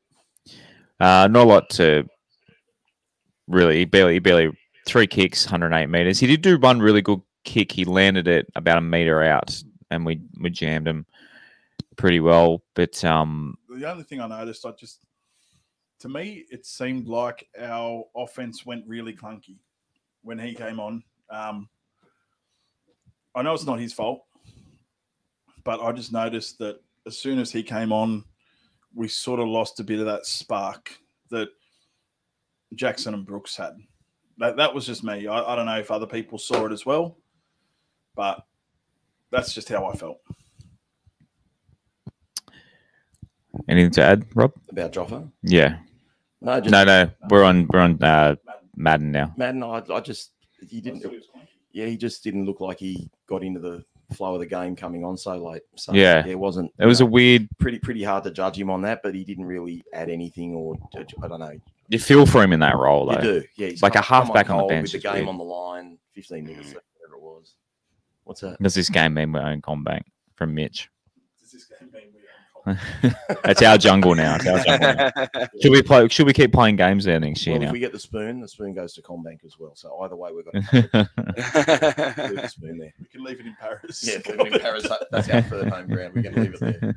It can join the wooden spoons they already have in their collection. Exactly, they've got plenty in there. Anything to add on Jock at all, Aaron? Not really much. Not much to say. No, he didn't really get the time. I think while he was on there, he tried. You can't fault the effort. It was one of those situations where he came on and he just had to hang in there.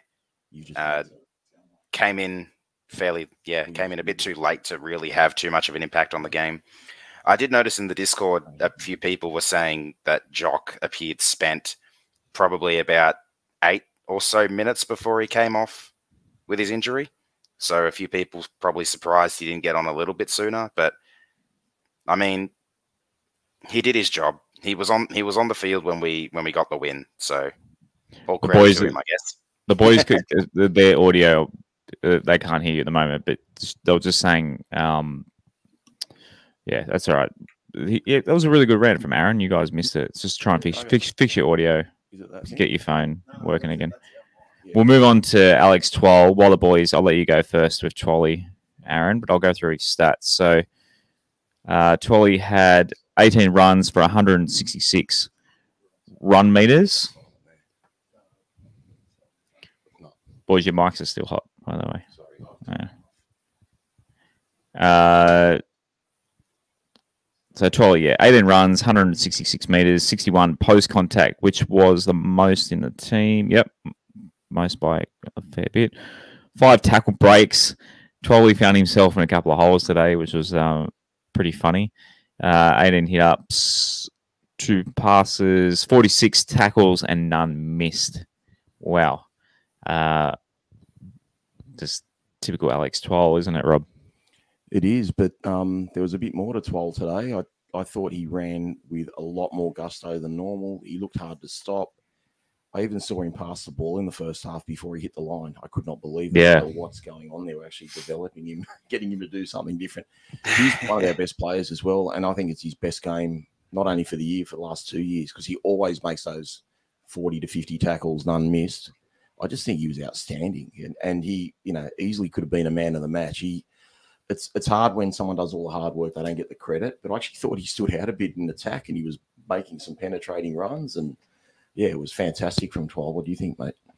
Well, that's what I've said. He's had no attack. Yeah.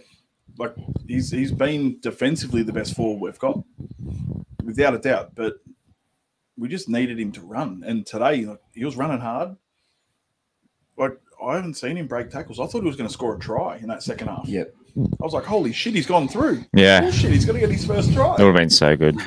He got tackled, but he's busting tackles and he's running hard. And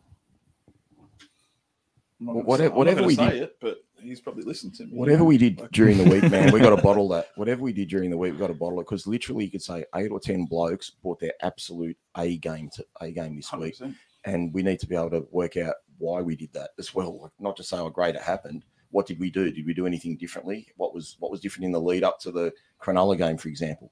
Because the intensity was there the first 10 minutes against Cronulla, and we just fell apart. So we've got to work out what worked for us, what didn't work for us. Polished last week. As well. It was polished, but I mean, we had backs against the wall this week too, today. And we fought out of some really tough spots, and we fought on the back of a heavy penalty count and in our own half, and everything was really good, man. We just played a really good game, so I'm so proud of the group. They really played that's well. it. We actually we played and defended our mistakes.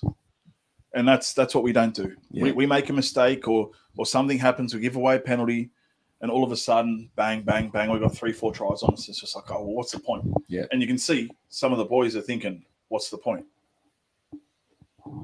Aaron, any thoughts on Alex while I try and get your the speakers going? Thoughts on Twally today?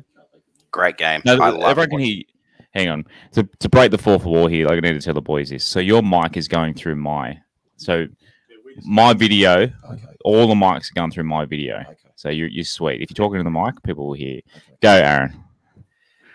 Absolutely great game from Twally. I loved watching his tackle busts, and I was hopeful he was going to get over for that meat pie.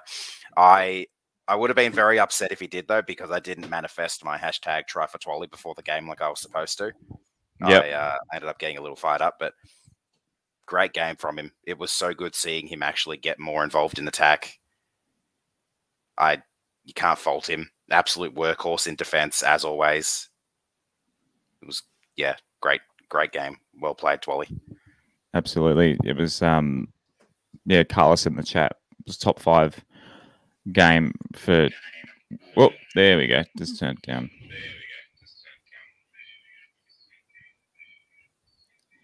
Sorry, guys. It's our first time in the room together, and we're live, so. New experience for everyone. You can hear Aaron now. Sweet. There we go. Righto, moving on to Tommy McHaley. So he played 27 minutes. He had 7 runs for 59 meters, 23 post contact, 4 tackle breaks, 1 offload, 7 receipts, tackles made, 17 to 1 missed, and 1 pretty McHaley-like error. I said it when it happened live, but yeah, Aaron, I'll let you go first this time. But yeah, losing the ball and the play of the ball. But thoughts on the game from Thomas McHaley? It wasn't a poor game, but it wasn't a great game. Like what we were saying with Musgrove before, having them both on the field at the same time is probably one of the weakest links we have. Yeah, when he made that error, I had my head in my hands. I was like, how could you continue to do that? You've got to. It's the thing he really needs to get out of his game. But overall, wasn't a poor performance. Wasn't a great performance. He just, while he was on, he did his job. He made up for that mistake as well, just like the rest of the team did. You were saying, Shane, that we don't make up for we don't defend our mistakes. And the last time we did that would have been the Penrith at Leichhardt game last year. So it's been a long time between drinks where we can say the team's actually aimed up and made up for the mistakes that they've made. Yeah, Aaron summed it up pretty well. Like I said earlier, I just don't think we can have McHaley and Musgrove on the field at the same time there. No. They can just go a bit AWOL in terms of where they've got to be and positional play. But he tried hard. But yeah, probably wasn't his best game, but it wasn't a bad game either. Look, as we've said on here a couple of times, we need to run an attacking forward, which I would say Zane and McHaley are both attacking forwards, and a defensive forward. Jimmy is a good defensive forward. His attack has been great too. Mm. So look, Alex the same. Alex is exactly the same today. Look, like the thing is, we need to shore it up with one of those boys telling him what to do. Yeah, that's the thing. I think once you put Zane on there with him, I think they both get a little bit lost, a little bit hot-headed, and really try to smash someone. But that's just my 2 cents on how he plays. But that's sort of what it seems like to me. He gets very hot-headed. He's like, I'm just going to run through everyone, and we'll just do something silly like that, drop the ball, and just something silly like that. Bad play the ball out of his. Trying to take after Packer a bit, you reckon? Trying to model his game on the Packer-esque. Well, if he could have put a hit like Packer did on Madison, I'd be pretty happy. We all would have loved that. Look, I'll be honest, I couldn't stand Packer, but he did that, and my respect grew. And then he had a few good moments. He had a few good diminished moments. Pretty quick after that too. Right, next, Alex Seafarth. So poor old Alex got 0. He didn't come on, did he? 18th man. 18th man. He came on with Sorry, Ken. Yeah, so Alex is 18th man. Sorry, Ken is 21. So Kenny's below him. See, the numbers stuffed you up there. Yeah, they did. The jersey numbers. I saw Alex come on in his polo and black shorts. I was like, what are you talking After about? the full-time siren. He just cruised on with his polo. So Ken Mamalo's he's last in the order because he was wearing number 21 for the late change. Just let the players pick their numbers. So Kenny, 13 runs, 110 meters, 40 post contact. He had 1 line break. Obviously, he scored a try as well. It's not long before he went off injured. He also had 1 tackle, 1 missed. So 50-50 on the defense, but no errors. No, sorry, 1 error. There was trying to think of the error that can. Well, obviously, when it went out the wide, and Gutho decided to flex on it for some reason. Because it's Gutho. Thoughts on Kenman Marlowe? So I didn't see last week's game. Apparently he was pretty bad last week. He was sort of game. I just don't want to be here. Sort of game, like he didn't want to bend over and pick up a ball, and he just didn't look interested. But like the 2 balls he could have jumped on, and he just literally walked next to him over the sideline. Yeah, and I was pissed when he was called back up in the team. Like I was fuming because he really if you're a captain, you put everything on the line. You go 100%, and I'm telling you, he put 10% on in last week, and how he came back in. I was fuming. Look, he scored a try, cool, but I still don't think he deserved to be in the team after last week's effort. Like, I really was pissed off that he was in the team after being a captain and playing how he did. It's just not on. He didn't deserve to be in the team, Josh. But like I said last Thursday night, I was actually quietly happy that he was playing today because I knew he wasn't going to do that twice in a row. We didn't really get the aerial threat out of him that we normally get, but his finish today was a first-class finish, arm outstretched. Didn't look like going over the sideline or touching the corner post or anything like that. So I was glad he was there. He was good under the high ball. We kicked to our little winger. I know, but we were kind of unlucky too when they did that back for their try for Niokore. Like if Ken was there, Ken catches that on the full. He just come off a few minutes earlier injured. So yeah, Moses. I want Ken there, but I want the best version of Ken there. But I accept that he had every right to be dropped. But deep down, I was bloody pleased that he was brought back up because really, unfortunately, we don't have anyone better. So to me, I thought he played pretty good. To me, it was just the attitude. Yeah, it was an attitude. And I accept that. And Madge had every right to drop him. I agree with everyone that wanted him dropped. But I'm glad he played today, and I'm glad he scored a try. And he scored a try, and look, at the end of the day, he looked pretty good, to be honest. So we won. We need him. We don't have the depth, mate. We need him. We need him to be there. Aaron, thoughts on Kenny today? Yeah, I'm with Shane on that one. I was pretty pissed off to see him named back in the team. Didn't think he deserved to be there. Everything Shane said is pretty much bang on. You're a captain of the team. You don't do it half-assed or half-heartedly. You put your body on the line. You leave it all out on the field. You motivate the team, and none of his actions against the Sharks showed that. So to see him named again, or to see him come back on the Sunday team list, I was pretty pissed off, but in the end, he played pretty well. It was kind of funny. To me, it looked like his try he scored, he didn't even need to run over the line. He kind of jogged. He didn't even have to. Yeah, he didn't have to do anything fancy, anything extreme to get that. He just put the dive on for a bit of flair, I think. Right, to finish the show, if anyone in the comments wants to ask the boys a question, or if there's something that you think we may have missed talking about tonight, drop a question. While we do that, I'm just going to run through the ad for this week for our sponsor. I'm going to do it live. I don't normally do it in post, but after nail-biting finish tonight, can the boys go back-to-back against South Sydney Rabbitohs? So you can watch it live and loud from the lounge or the sports bar this Saturday, 23rd of April. Kickoff at 7:35 p.m. That's, of course, at West Ashfield. You can make a night of it with dinner in the garden with all your favourite burgers, schnitzels and wildfire pizzas. Step up and play at the home of the West Tigers, West Ashfield, 115 Liverpool Road, Ashfield. For more information, visit West Ashfield website, westashfield.com.au, or follow them on Facebook or Instagram at West Ashfield.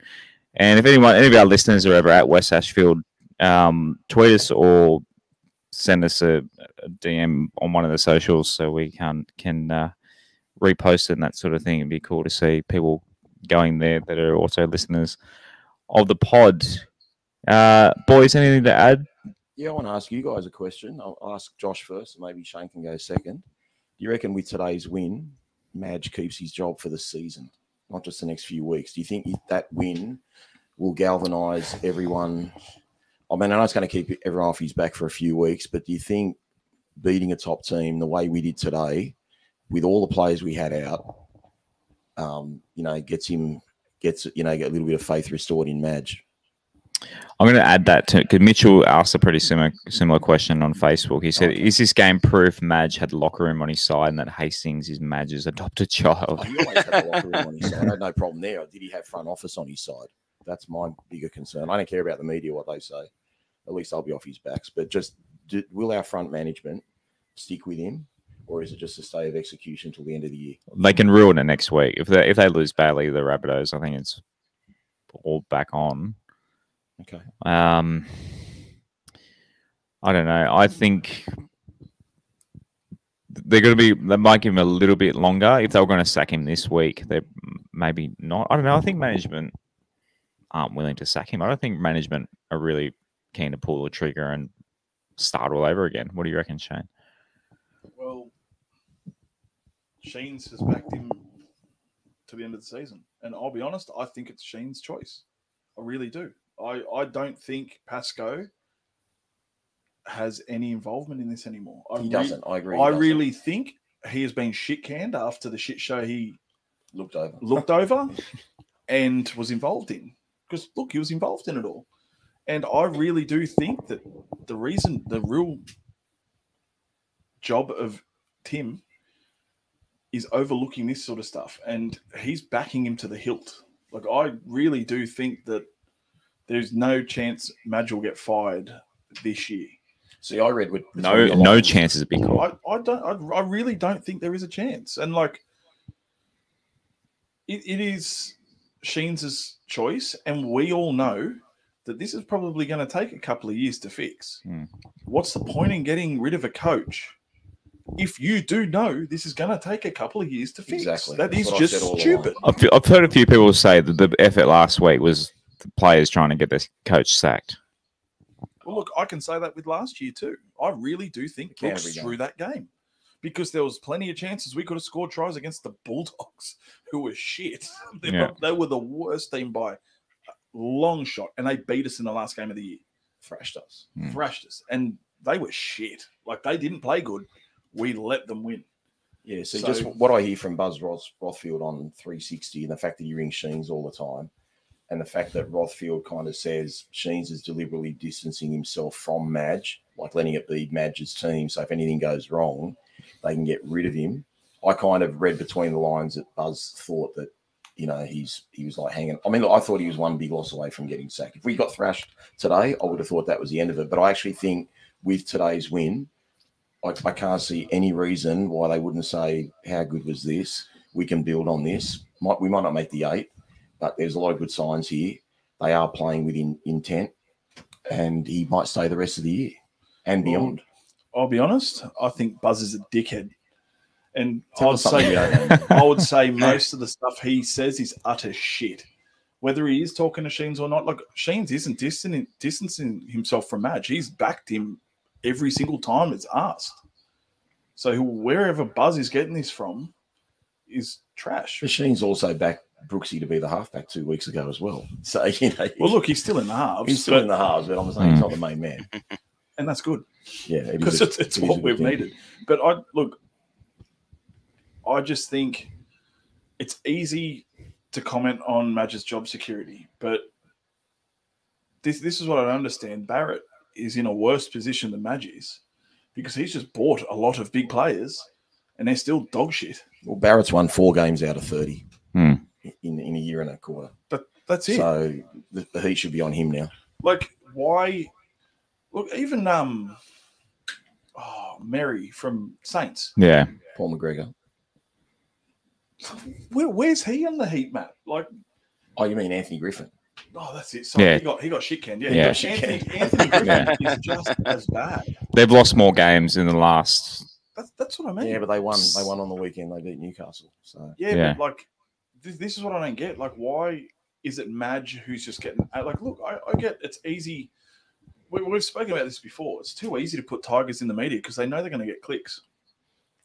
No, because just from my chat with Lee last year, and I know you spoke to him the same day or the day after, like, his thing to me was we came 9th, we came 11th, we came 13th. The progression is bad. So I'm kind of thinking, well, if we come 15th or last, then there's just no future. But I tried to say to Lee, I said, it's going to get worse. I said, trust me. I said, I said the same thing. thing. I said, I'm looking forward to the season, but if you think this squad is going to get you in the top 8, you're freaking dreaming. 100%. I told him, do you know footy? I literally said, do you know footy? Like, do you really watch footy? He told me he blocked your number. Right? Yeah, he probably did. I've still got his number. I'll try to call him after. Thank you, no, like, I told him it's going to get worse before it gets better. And I knew this. I was not keen for this season. This is the least keen for footy I've been in a long time. Well, you know, the best thing because now, I knew it was going to get bad. I'm keen for next week. I wasn't keen for this week. I'm keen for next week. We're all keen. So am I. Look, I want another game right now. I just knew Hastings was going to bring something different. The problem is we don't have the guys around him, and it's the boys that we've got injured as well. Think if Stefano is playing today. Just him alone. Adam, Sean. Just him alone. Like, brings so much to this team, and we're missing him. Yeah.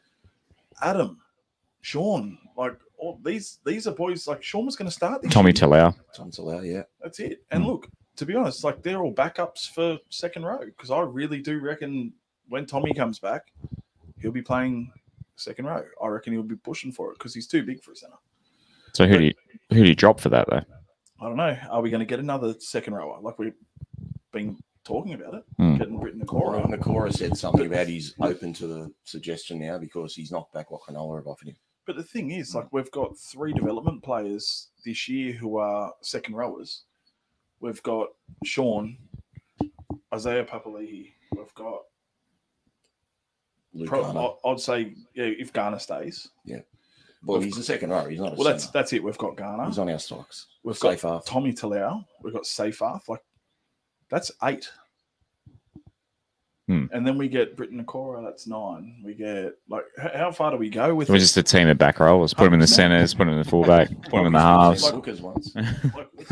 we need wingers. We need back depth, because, like, we need another fullback there. We need, like, there's so much stuff we need. But, like, I look, personally, I think Madge is safe. I really don't. His tactical decisions the last few weeks have really pissed me off, but at the same time, there's not much you can do. Like, really thinking back now with hindsight, which is a beautiful thing. What else was he to do, really? Like, the Gold Coast one, man, that still shits me. Sorry. Some of his not going to defend that. No, like, his interchanges have been absolutely shit. But I think there's times where he's just like, what do we do? Like, even he's confused with what he's looking at, because we were looking at it going, what the fuck is But this? today with attack, because that's been our bad thing with Madge. The defence hasn't been a problem all year. Okay, it's the attack, and the attack looked good today. Every time we got the red zone, bang, we scored. Was that Madge or was that just Jackson Hastings? Jackson Hastings. No, that's it has not to be Madge. both. You can't just say it's Jacko. Like, he's got I really do think it's just Jacko. Really? Because we've got stability. We've got somebody yelling, like, giving the ship direction, whereas Brooks just shits the bed and he just keeps his mouth shut. Yeah. Whereas we've got somebody there who is telling people, you go here, you go there, you do this. This is what we're playing next. Get ready. And those little short balls that Brooks was doing today, like Jackson was doing, have we seen them the last 5 weeks? No. We're seeing shit today that we haven't seen from this team. Why? Because Jackson's there. He's running the ship. The first 2 games, the reason why we weren't seeing this shit, he got told, sit on the back. Yeah. This is Brooks's team. Yeah. Sorry, Brooks. This ain't your team anymore. Some things happen for a reason, don't they? The fact that he got suspended has turned it around. Now it's just 100% made it crystal clear he's the guy to lead us forward. 100%. And look, he's Madge's voice. You can tell how much he likes Madge. Look at him he's up in the coaches' boxes for literally 3 games in a row. Yeah. And he's got the goal. He has to be captain. You got to make him captain. 100%. Like, I'll be honest. Don't forget, one of those games when he was up in the coach's box, he paid his own way to get up there because the club wouldn't pay for him. Yeah, the Gold Coast game. Well, that's it. Like, that shows his dedication. And look, I love Adam, but I really do think we should have a halfback as our captain. And Adam's captain, man. Look, I think 100% when he's back, he's going to be co-captains. Like I said, but I don't think there'll be out of sight, out of mind, man. You're forgetting how good Adam is. I know how good Adam is, and I want him back. Yeah, we should be co-captains at the worst. We need at the very back. worst. But Adam won't be the sole captain. Yeah, that's not going to happen. Jackson will talk more, Jackson's more of an influence. Watch when he comes back, because I think they're both very similar in that regard, in my opinion. But I really do think it will have to be both of them. It can't be one or the other. It's going to be co-captains, because that's the smartest idea. And then we've got two guys in the middle running it, or if we put Adam in the centers, because really, like, I think at the moment that's probably the best bet. That's where we're weak, and having someone who can play the ball in the centers right now would be quite huge. handy. Yeah. You swap Garner, with all respect to Luke Garner, swap Luke Garner and Adam Dwyer here. 100%. What do we got? Yeah. We've got attack, and we've got defense. We do miss Adam dearly, yeah. But right, Aaron, anything else to add for you, mate? Anything we've missed? Honestly, no, not really. Right, Shane, MG Pumps back to work this week. What's going on? Oh man, just catching up on everything. After those floods, was just flat out, so can actually take a bit of a breath and get everything sorted and do the jobs that we had planned that we'd moved. So get back into working. I was off from last Wednesday, so I had Wednesday, Thursday off, and then obviously the long weekend. So it was a much needed break. I haven't had time off since I bought into the business, so it was needed.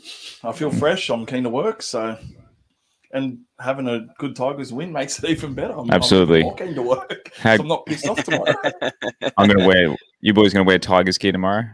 All day. All day. I have smiled. Pajamas. I've been smiling for 2 hours, man. Yeah. I'm loving life right now. The Daniel Ricciardo smile all night. Look, I'll be honest. Huge win. I'm keen for next week, because this is the thing. Watching 360, they're the first to throw us under the bus. All of them. I don't care if some say they're West Tigers fans. That's fucking bullshit. Because they are the first to throw us under the bus. Because they know that if they bring up a headline about Tigers, people are going to watch. Tonight, Buzz Rothfield said, if the guys show up like that, they'll smash the Rabbitohs. I was like, what is this? Buzz hates us. And he was like saying, okay, these guys will do it. And I'll be 100% honest. If we show up like that, we would have absolutely smoked Melbourne the first round. Like, smoked them. I reckon we would have put another 4 or 5 tries on. Yeah. I watched the South game on Friday.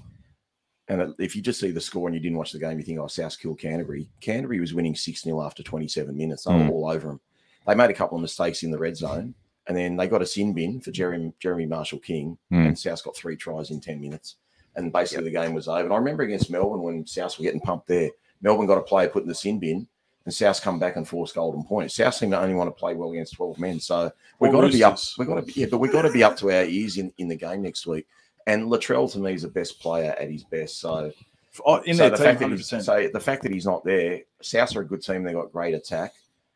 He's the game changer. I know we can match it with him now. Like, today was just so good. I'm really, really excited for next week. What I hope this does too, this win, is our home game next week. So we don't have a home game.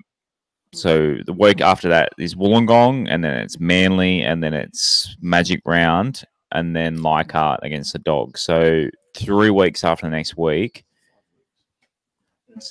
So you got to go to, if you want a home game in the next month, you're going to have to go to CommBank. But I hope today gets fans that were on the fence about going to CommBank. I know, like, people want to vote with their feet, but I don't think either way, if we get 40,000 people next week, not that we will, although it's South get good crowds. Well, like, get to the game and cheer the boys. Like, a lot of people were too scared to today. They didn't want to go watch us. Come support the boys.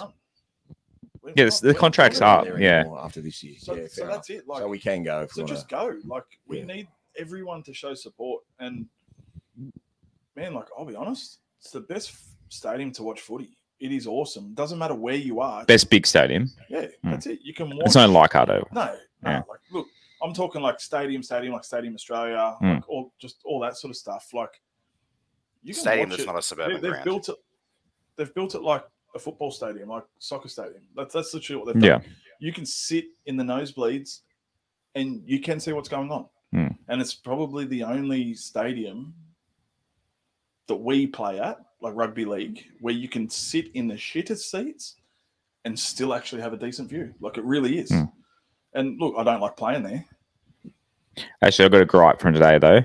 So I missed the first 10 minutes of the game because it was only 28,000, wasn't sold out. The security were holding people back from getting through. So getting through today, the tickets. No, Eels fans too. They were all annoyed too. The queue was like almost the length of the stadium of us trying to get in through the gates today, and it was kick-off 5 minutes after. This game meant to be sold out 2 months ago or something. Well, no, it wasn't sold out. 28,000. Well, that was saying. The Eels posted on their socials that it's sold out. From me tickets. Yeah, sorry, what's that, Aaron? The Eels posted on their socials today that it's sold out. Doesn't it hold 40,000? I thought it held 30,000. 30. Okay. So 1,500 people didn't use their tickets, obviously. Probably all Tigers fans. Thought we were gonna get spanked. Threw 'em in the bin. But and also Bankwest today, the queues couldn't the queues for the food and bars didn't cope. Every time I've gone there, I've had a good experience straight to the front of the bar, but obviously West Tigers game is not as full. They've all been good. The bars, 100%. They probably dropped some stuff because they don't know what they have to pay. Maybe everywhere. Hospitality is struggling at the moment. Maybe it was a staff shortage or something. But I went down. You can get $750 than work. Yeah, exactly. At the moment, anyway, that's what a lot of people are doing. So. But I went down. I thought I'll wait till the game starts into the second half. Although I'll go down and get a Coke Zero, and the queues were just miles for drinks. I can't justify standing in a queue for more than a couple of minutes. Another thing too, not a slight rant. When you go to watch sport in America, you might remember. Did we ever have people walking around stadiums with food? Yes, we did. I swear, when I was a kid. No, here. I swear, I remember as a kid, like an ice cream and shit. Ice creams, yeah. Why don't we have that anymore? Why don't we have guys walking around? Good question. Money. What money? They'll make money. Just to pay people. Oh, there's probably just to pay people. And you're right. They used to come up with a grandstand. Yeah, the big, yeah, magnums and all sorts. Yeah, buy ice cream. In America, you get beer. Guys come around with beers on them. Yeah. Americans are lazy. They don't want to get up. You got to bring it to them. Why don't we have staff costs maybe, but a beer's $12. RSA, I mean, alcohol-wise, RSA might make it a bit hard. We're like a bit of a nanny state when it comes to alcohol here compared to America. But go around and sell some fucking magnums or drinks, just some soft drinks. It's $7 for a soft drink. Whenever I go to Combank, I make sure I'm in the box. So yeah. I was sitting with I just hate sitting hate having to get drinks.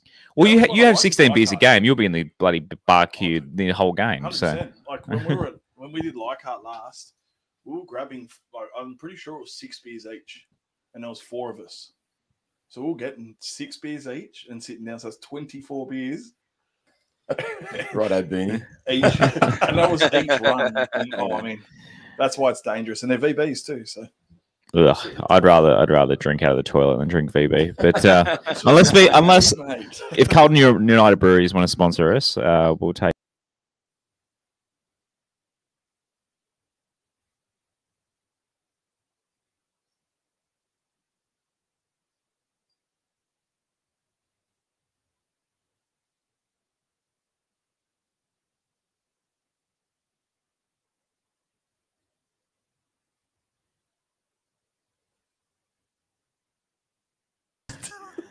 There we go. I literally moved my mouse pad slightly and shut everything down. Sorry, everyone. Aaron just looked confused. Aaron was just the whole. I saw Josh disappear, and I could see like Rob's and Shane's mouths moving, and I'm like, "What's going on now?" I moved. And you look so confused. I'm the touchpad or something. That must be means it's time to end. We've been going for what 2.25 hours, boys. Aaron, thanks for coming on last minute. As always, give us a follow on the social, guys, at Westlife Pod on Twitter and Instagram. Give us a like on Facebook if you haven't. Just go through, and then YouTube. Thanks to all who tuned in through YouTube tonight. Give us a subscribe. We're up to about 120 subs or something. through there. Support our sponsors, West Ashfield and MG Pump Solutions. And boys, we'll see if we can do this in sync. As always, go the Tigers. Go the Tigers. Go the Tigers.